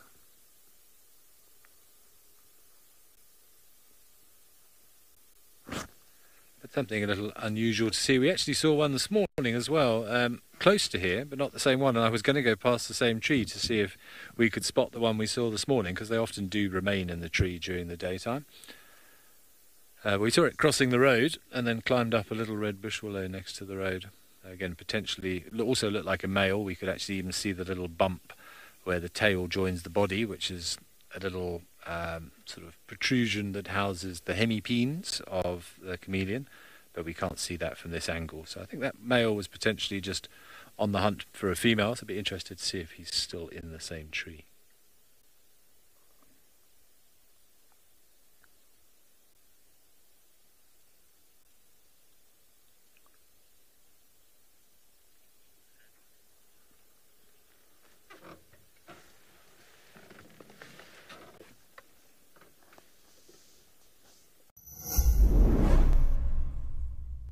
It's the smell that it's really not nice. I'm too scared to put it. I'm not putting it in my mouth. Okay, you have to touch it with your tongue. It's not actually that heavy. Ah! Join me. I say join. Okay, shall I come pull you out now? I'm going home now.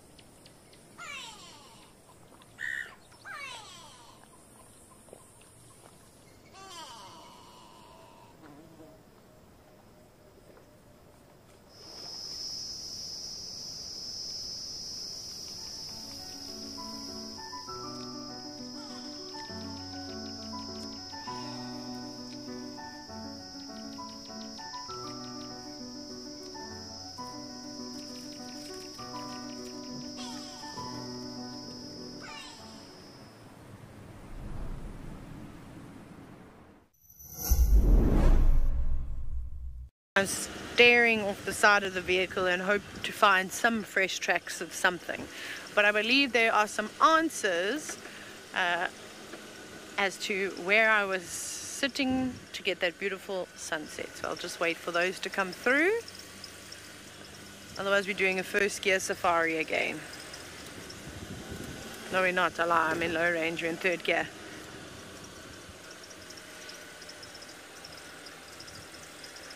Okay, Alina guessed Drakensberg Road.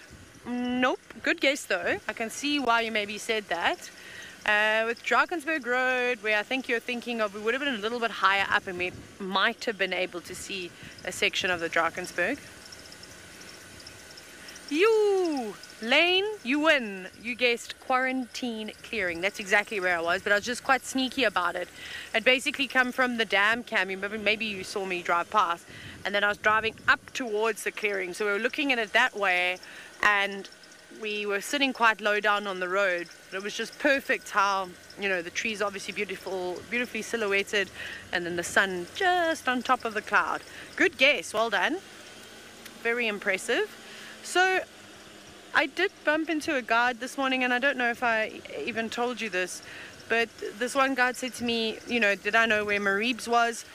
Because there was a young male leopard that was sighted in the Manuleti, in the southern parts of the Manuleti, and it was quite surprising that Mareebs is there. But I don't really think so. I don't think it's surprising at all. Mareebs he's a young male leopard. He's very nomadic at the moment. He doesn't quite know what he's supposed to do with himself. We saw the same thing with Hosanna. He's in his territory where he grew up, where he feels comfortable, but he's going to start venturing off and going a little bit further and coming back until he doesn't come back again. I mean, even when Hosanna he disappeared for ages and then came back, that was such a shock. It was a huge surprise to all of us that he came back to his sort of his natal place. But anyways, so I don't know if that's what Mariebes is going to do again now, is that it was marching sort of to the rest. I'm just on Aubrey's Road. I'm still just checking around here. Maybe he's jumped across the road, he's moved out of the drainage line, and you know, we're actually just looking in the wrong places, which could also be the case because we lost view of him. I don't think even if we were in that sighting we would have been able to have kept up with him, because the Tambotis are so dense along that drainage line, and even though we've got, I'm in Rusty and it's quite a small nimble car, I realistically don't think we would have been able to have followed him. Anyways, but so from here I'm kind of just going to head around, maybe go back past the dam again and just see if he comes up. Maybe I'll go to Gallagher Pan, maybe he's there having a drink. But you know, sitting on the open plains, I would have been able to have heard any alarm calls, anything along those lines, and I haven't. So maybe he's gone flat, maybe he's having a siesta because he's been so busy during the day. Another possibility. We shall see. We will definitely see. No, we're just looking for anything. Anything. I'm going to be able to bring the spotlight out just now, and then I'll be able to find hopefully some nighttime creatures. I haven't seen any genets since I've been here, or had one very brief view of a white-tailed mongoose. And maybe if I do head up around to Vuyatela Dam again, I'll get a glimpse of that African wildcat that's been lingering around. I know that it's been sighted on the dam cam quite recently. But speaking of cats, Lauren of course has spent the afternoon with slightly bigger cats than an African wildcat.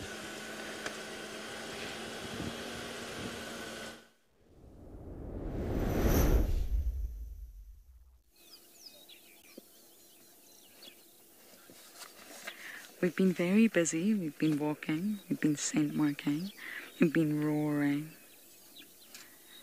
But of course that all takes energy, so we've now settled down, but we're by no means going into the deep sleep that we were in earlier. That sun is going down. It's time to shine. The light is, this boy is stunning. I mentioned this the other day, but I really do love lions in the red sand. It's so strikingly different from seeing lions against the colour of their own skin, sandy sand. And he's definitely alert. But no one's responding to your calls, boy.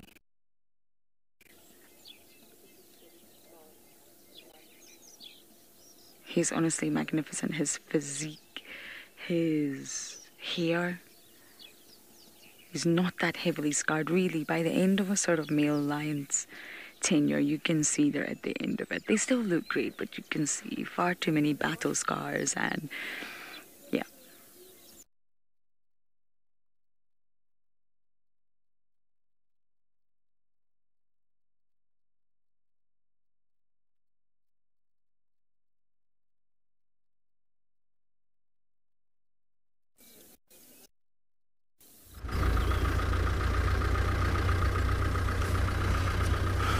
Yeah, welcome here. We are now checking here at Leopard Dam. What we see here, tracks of buffalo that is heading a little bit to the southwest of the dam.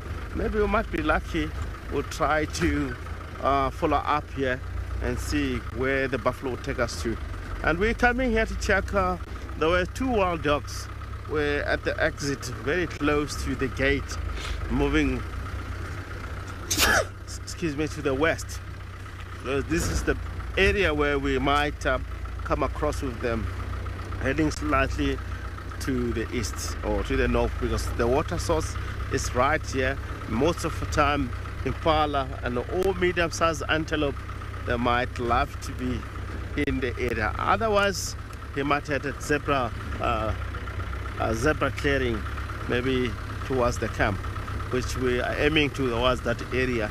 This is the right time for dogs to get active and move around in the area. Most of the hunt, it takes place, oh yes, here's the buffalo, the tracks of a buffalo that we're tracking earlier on.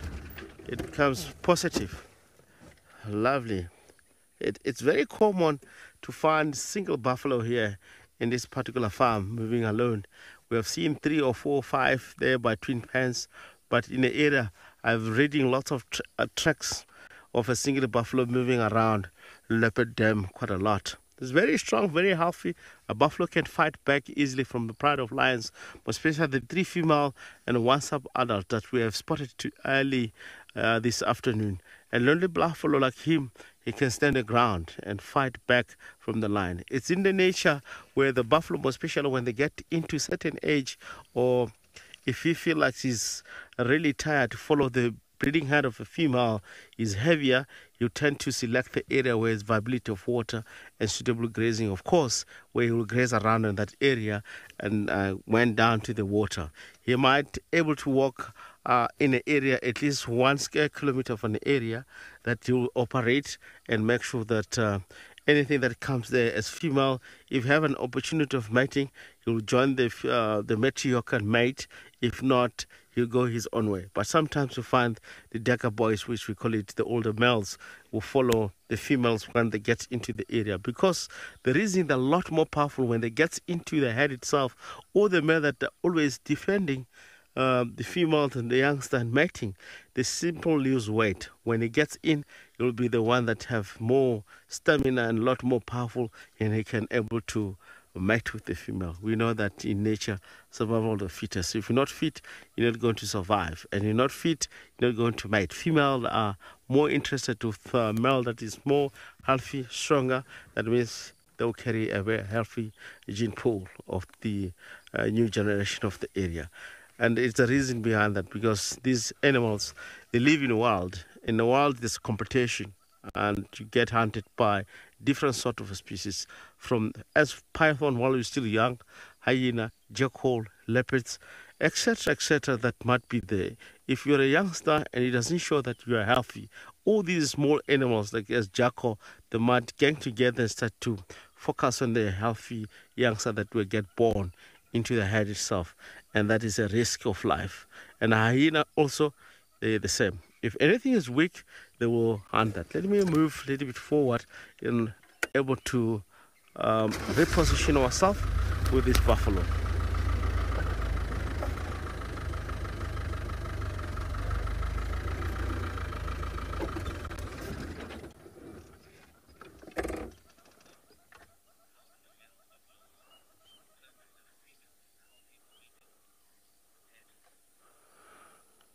Third, I get the question how my radio is breaking, how the male determine the female is healthy. It's lots of things that from all these wild animals, when it comes to St. Mark, they read quite a lot of scent information and also on the dung information. It really tells the status of all individual species out in nature. From genet, mongoose, and all that, they can read from the scent itself. The status of a scent, it will tell. And once the female is healthy, it will enter into estrus, then they can mate. It's simple as that. They can read from the scent mark information, from the dung information that left behind. I mean, look at the body. Yes, of course, that is from us. But you might find that animal, it can be so well fed and round. Meanwhile, it's not that much stronger. It's not healthy. It's not a right male or female to mate. It's weak. But that it will be read from the dung and also from the scent mark. That's the reason you find quite a lot. We learn from the leopard. All of you that join us this afternoon, you've seen Kalamba quite a lot, scent marking, or seen different leopard or different lions. It could be Ngati blood, it can be Kuhumas. If they all go and scent mark, that information they leave behind, it tells the status of the individual, is how actually they can tell one another when it comes to fitness and when it comes to everything that they need to read. And the scent itself is a lot more important. If you are weak, you get challenged by your scent information that you post. It's like posting on a board that how do you feel, how strong you are. And others will come and say, I'm overweight from this kind of a scent. I'm the heavier champion. I can really challenge this one. Is how actually animal communicate in most cases. You tend to see even from runner, they scruff the ground, leave the scent mark information, cross the road and all that. That has to be followed by other species, other rhinos in that particular area to read. And also they create a median. You look at the median, it's one of the perfect example. Defecating the same point is how actually the other runner gets there, they read the scent information. If they really respect him that is stronger, they cannot defecate in the same pool, they will defecate from outside. And actually doing so, defecating from far from the pool itself is submissive that he is stronger than everyone. In nature, is survival of the fittest when it comes to surviving and all that information leave behind.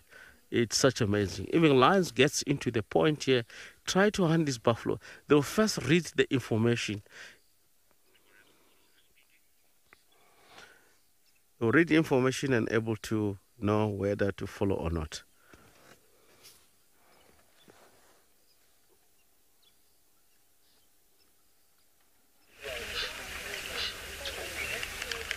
It's at Okakuya Pan at the moment, but as you can see, there's not much happening here.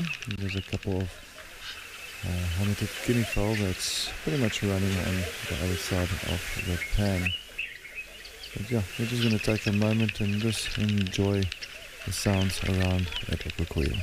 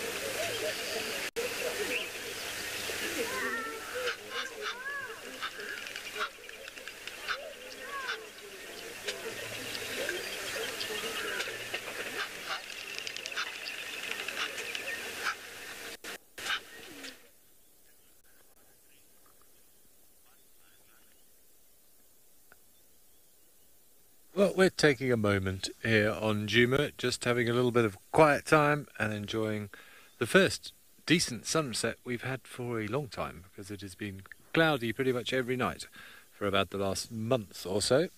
And it's also a good opportunity to sit and listen, because I'm sure Tulumba is around somewhere, and I believe Marips was seen earlier as well. So I'm on Vulture's Nest at the moment, close to the Bulwati. They're just obviously listening to see if we hear any alarm calls, but how about that for a vista? A lovely scene. We've got a silhouetted knobthorn in the front, and somewhere soon in the background there, it's still a little bit bright, but we can actually see tonight, once it gets dark, all 5 of the visible planets will be visible, so you can have a look on that western horizon, give it a little bit more time, and you might be able to pick out, well, you will be able to pick out both Venus and Mercury somewhere behind that brightness at the moment. And then Saturn is still above us, and Jupiter I can see very clearly almost directly overhead at the moment. And Mars will be coming up in the east after it gets on another, well, it probably is up, but it's still not quite visible yet. But some lovely colours for sunset.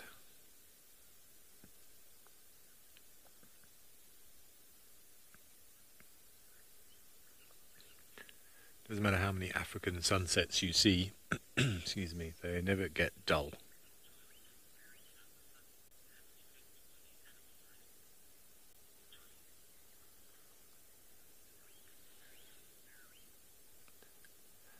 Charlie, I got your question there. Tudu, could you just repeat it for me, please?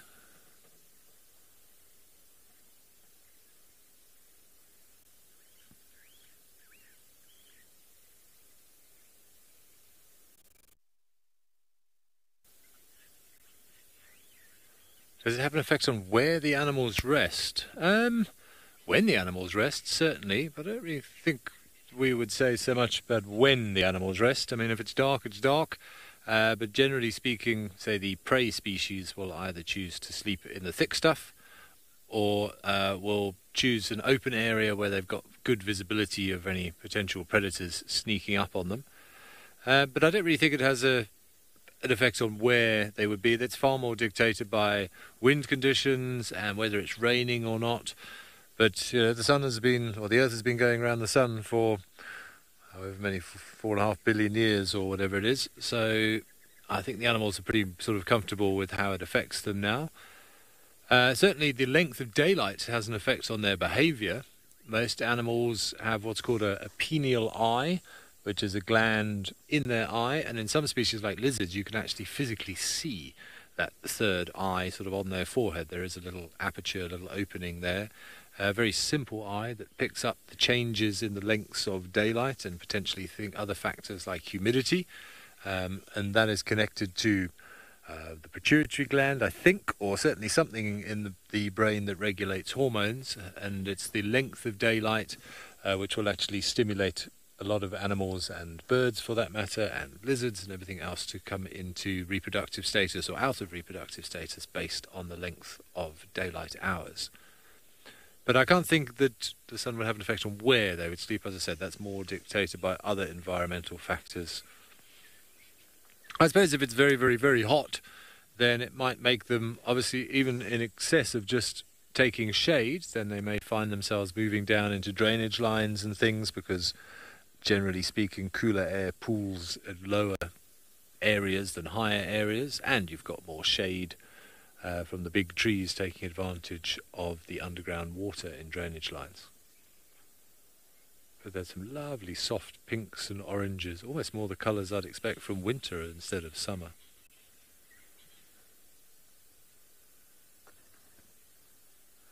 Just checking to see if I can see Venus anywhere. I think it was in the Xhosa tradition that there was a reward for the first person to see Venus during the daytime, and they would be rewarded with a goat. Apparently the first person who saw, actually no, it was Canopus, the second brightest star in the sky. That's that little belief. They'd look for the first person to see Canopus after dark for the season would receive a goat, apparently. Seenak, it is a wonderful sunset, and I'm also just admiring it, because we haven't seen very many lately, and they are very special to be a part of. It's a good time to just sit quietly and take it all in, another day in the African bush.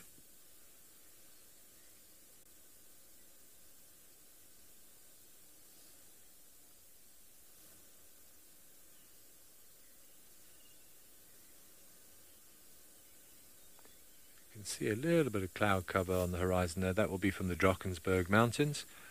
So the air rising up the mountains, and as it does rise, it condenses. So that's why I've got a little bit of cloud there, but other than that, it is a crystal clear sky.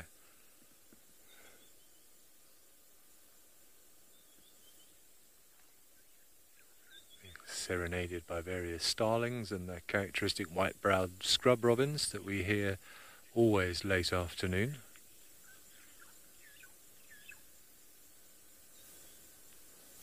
Okay, what a spectacular and peaceful view.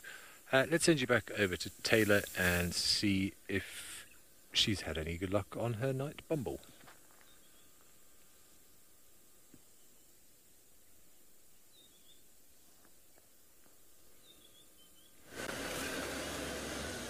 No luck just yet. Just bumbling still. Trying to stay on the road. I am going to go past Gallego Pan though. I just want to poke my nose in and have a little look around. So we're just on Gallego Road now, and we'll turn onto Gallego Shortcut, go check the Pan out, and then do a little loop around Mvubu. But I haven't seen any tracks or heard any alarm calls, so I don't know where Mareebs is anymore, and I obviously was really looking forward to having an opportunity to see him this evening. He gave everybody the slip. So we'll listen out tonight around camp for sure if we don't pick him up now, because obviously the rooms in which Ben and I are staying down at the bottom, they're right on this drainage line where Gallego Pan is. So if Mareebs does come past, I don't know how heavy of a sleeper Ben is, but maybe between the two of us we'll have a good chance of figuring out where on earth he is. And he comes through camp sometimes too, so maybe he pops in to visit us, although I'm not so fond of leopards around lodges and houses and things like that anymore. I think we all get very complacent around them, which is not great. But hey, just with all the situations that have happened, like just in the last few months, I think we've maybe taken things a step too far on the habituation level. But again, that's just my opinion. It's not anyone else's. Oh, a nightjar. It's gone. Flew off the road. Never mind. We won't have a look at it. So yeah, I think it's maybe we need to start just taking a little step back and let animals do their things and not encourage them to be right on our doorsteps.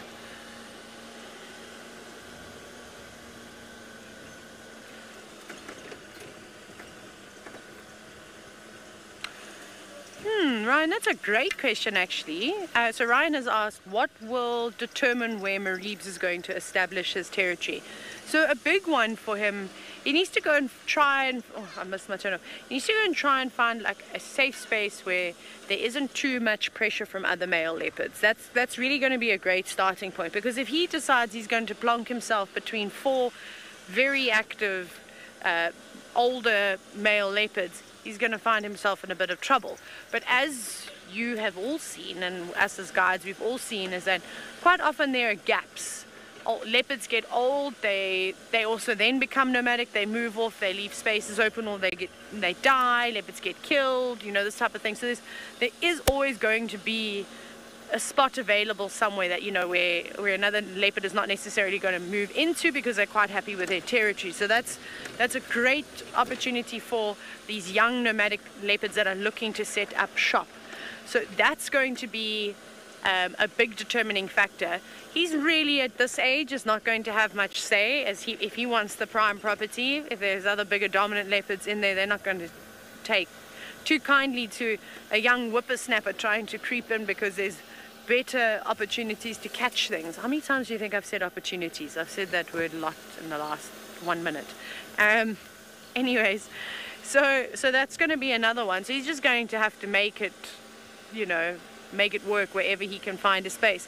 But it might take him a little while to settle down still. So I think he's just testing waters. Like I said, he feels very comfortable here. And when I was here last year, it was insane how many young male leopards were around. I mean, there was Tavangumi, there was Shasha, there was Tortoise Pan, Molwati. Oh man, everyone was around here. So it was quite busy, but very impressive. But obviously none of them have really stayed here permanently. A lot of those, especially the younger leopards, have moved off just a little bit, but still crossing paths every now and then. So I think he's just going to be happy wherever. I'm not sure where he'll go. The nice thing is that he's very easy to identify, you know, with those big fluffy ears. Shame, he's very sweet. And wherever he goes, Hopefully it's to another game reserve where, you know, people will just love him as much as everybody has loved him here at Djuma. So I think you'll definitely be able to follow him. If he goes into the Kruger, which a lot of leopards do, that's obviously quite difficult, as the Kruger is massive, doesn't have as extensive road network as what we've got on these reserves, and then obviously we have off-road privileges, we have all those things. You aren't able to do that when you're in the Kruger National Park, so it always becomes quite tricky. Look at Quarantine for an example, how he quite often ventures into the Kruger and he doesn't get seen for months and months and months, and then he just pops up again. He's like, oh no, I'm still here, I'm still around, I've just been along the Timbavati River somewhere, or whatever he's actually doing. Yeah. And then I heard someone say, I don't know how true it is though, that Shasha has moved down towards Mala Mala, and I don't really know, like Tavangumi obviously pops in every now and then, especially down towards the far sort of western corner. And then I'm trying to think, I've never seen Tortoise Pan before. Have I seen Tortoise Pan? You have to help me, I can't remember who I have and haven't seen over the years. I've forgotten. There was this one sighting I had of a very skittish male leopard in the distance with another very skittish female, and I got that sighting live, but I can't remember who it was. Please remind me, please help. Was that Molati or was that Tortoise Pan? I feel like it was one of the two. But anyways, we're just about to approach Gallagher Pan, hoping that he's just going to be sitting here waiting for us. Wouldn't that be a nice way to end the show today?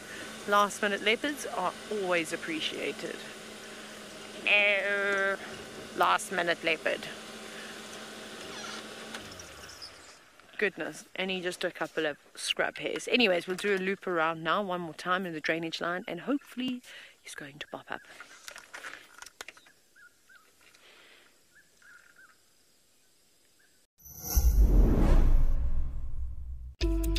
Here at WildEarth, we take great pride in curating our best animal content for you. Would you like our very best animal stories, highlights, questions, and the inside scoop on all things WildEarth before anyone else?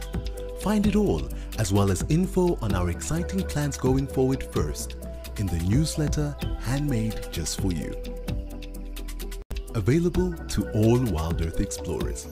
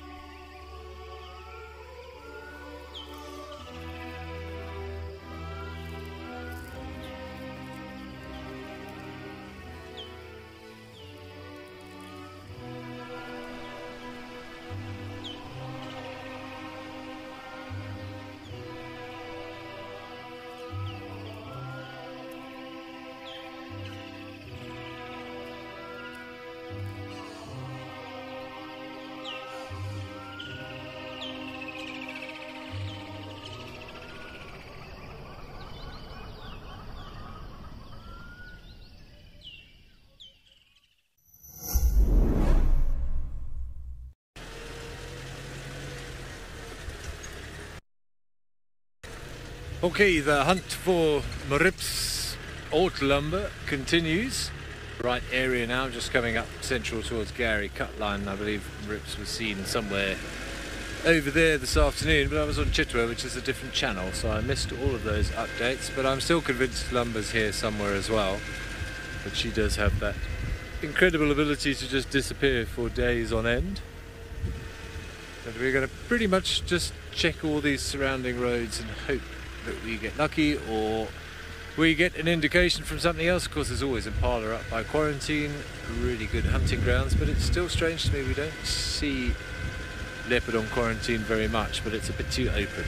Leopards do prefer the thicker stuff, they don't like to be seen, and as I said earlier, that is why the Impalas like to congregate on those open areas at night time, so the leopard can't sneak up on them.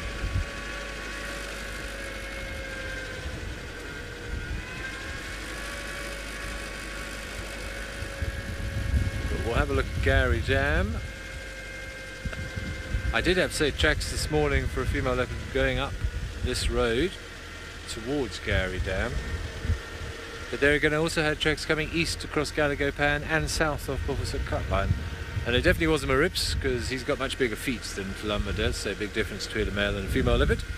And we know he was seen around Cheetah Cutline this morning, so it's all a little bit mysterious. And how he got all the way from there to Gallego today, because it was really quite hot this afternoon, and he walked a long way. I think let's go round Gallego Pan, just double check. The nice thing about having our dam cam, of course, is that if he does pop out here, we should hear.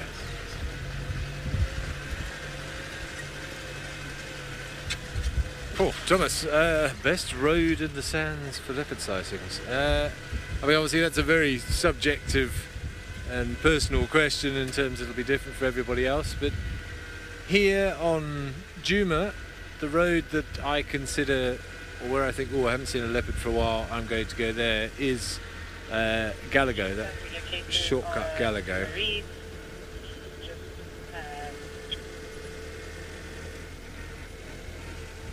Sorry, he's just south of Gallego Shortcut Junction with the just on the road. I'm going to call him up. He's stationary. Sorry, I just need to speak to Taylor.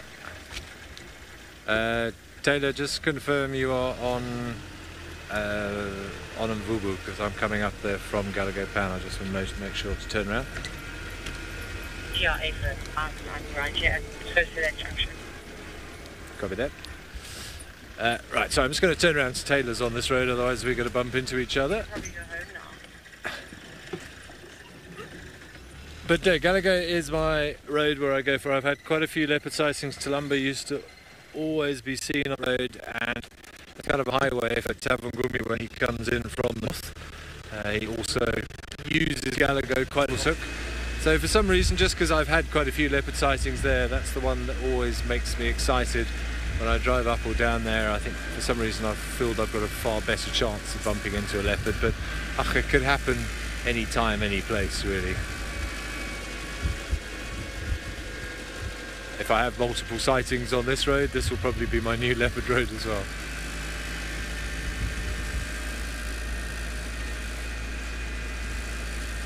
Alright, well, there's a reason that I turned around, so I didn't want to bump into Taylor, so let's send you over to Taylor and find out why.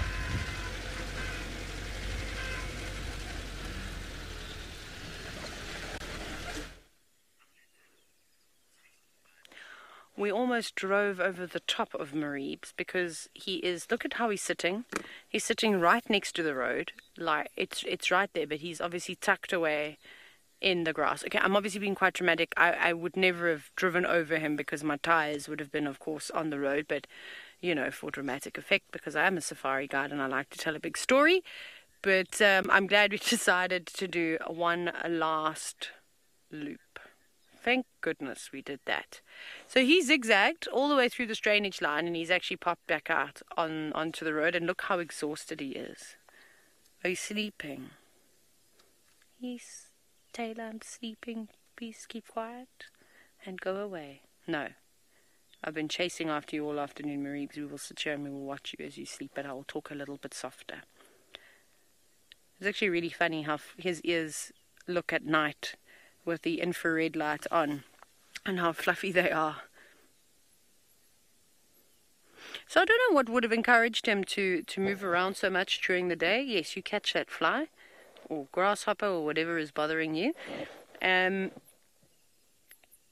Unless, I don't know if the wild dogs started moving around again and maybe chased him, or if he honestly was just hungry.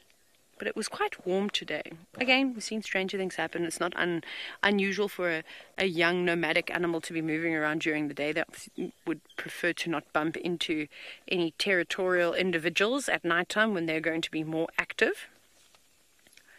And now he is invisible. I am glad that he had his head up, because otherwise I think I probably would have driven straight past him, and he doesn't move for anything, so we would have not seen him at all. Look at that, completely invisible. Can't even notice that he's there. The camouflage is just so spectacular.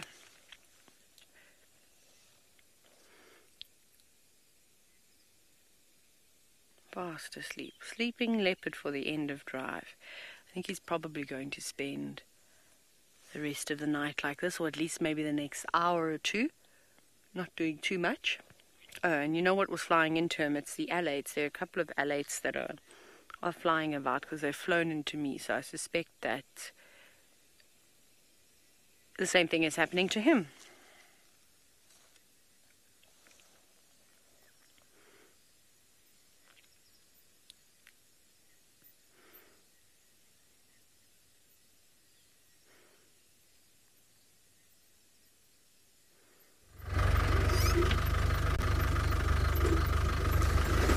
Welcome back. We get to the zebra drive. We're trying to look for anything that might come there, but mainly we're thinking maybe we might get to see the dogs, but unfortunately they might be still in the west. Anything that we can do is early in the morning. We might start from this area. We have learned quite a lot from today. Some of the area that we went to the east, there's hardly no tracks of animals, but you tend to see some certain area where there's quite a lot of movement of dogs, lions, hyenas, and quite a lot of lamb call from the north from us, from Impala Plains. So it could be something there, leopards, or you never know, because our leopards here are not that, all of them are not that much relaxed as from compared to Marids and other leopard down in sense. Who knows, one day as we are doing drive, we'll try to, as we can, able to follow them slowly but sure. We'll get too habituated to your vehicles and they will be relaxed, not so long. I hope, we will try in the morning and our luck, maybe with wild dogs. If not, it could be something else. We have just spotted hyenas before we get to Leopard Dam. 2-3 hyenas were heading towards Impala Plains. Wherever it's hyenas, it's always a leopard. Hyena likes to follow leopards in most cases. There is no change. If we go to south, north, all the time, know that leopard when they hunt, hyena that will be always behind. The reason behind that, hyena will be able to really interact with the leopard and still they kill away and they can survive easily. That's the reason you find hyena highly populated. If you take clans in Juma, you can see the hyena easily to generate, and just because they can den like other species that don't change den quite often.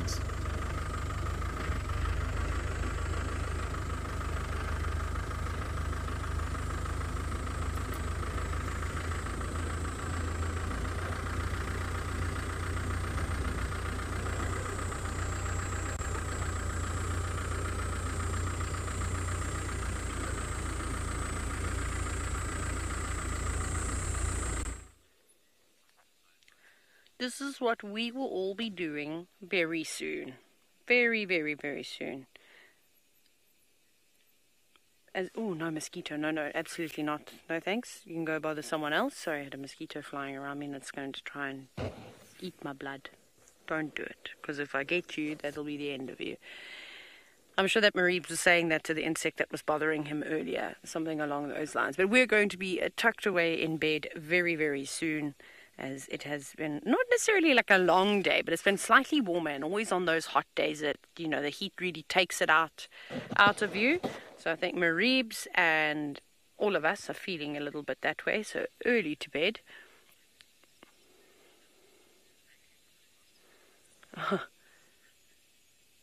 Nina, thank you very much. I'm glad, I'm really glad we managed to find him. And yeah, last minute leopard is wonderful. We'll even take it when they're completely camouflaged in the grass, as Mareebs is.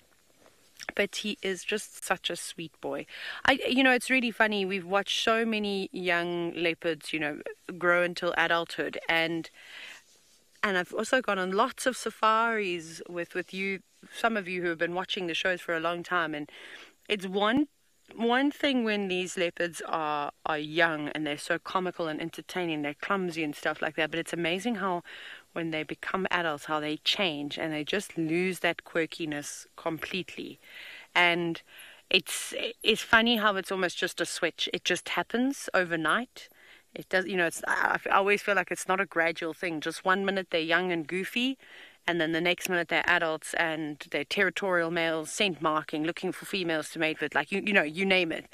And it's always just miraculous to be able, and so fortunate to be able to see that full circle, and how we've seen it for so many years here at WildEarth. So I don't think that's anything that I'll ever take for granted, is being able to follow individual animals and learn about their personalities, and just learning so much more about animal behavior, and also seeing how animal behavior can be so specific to individuals of various species too.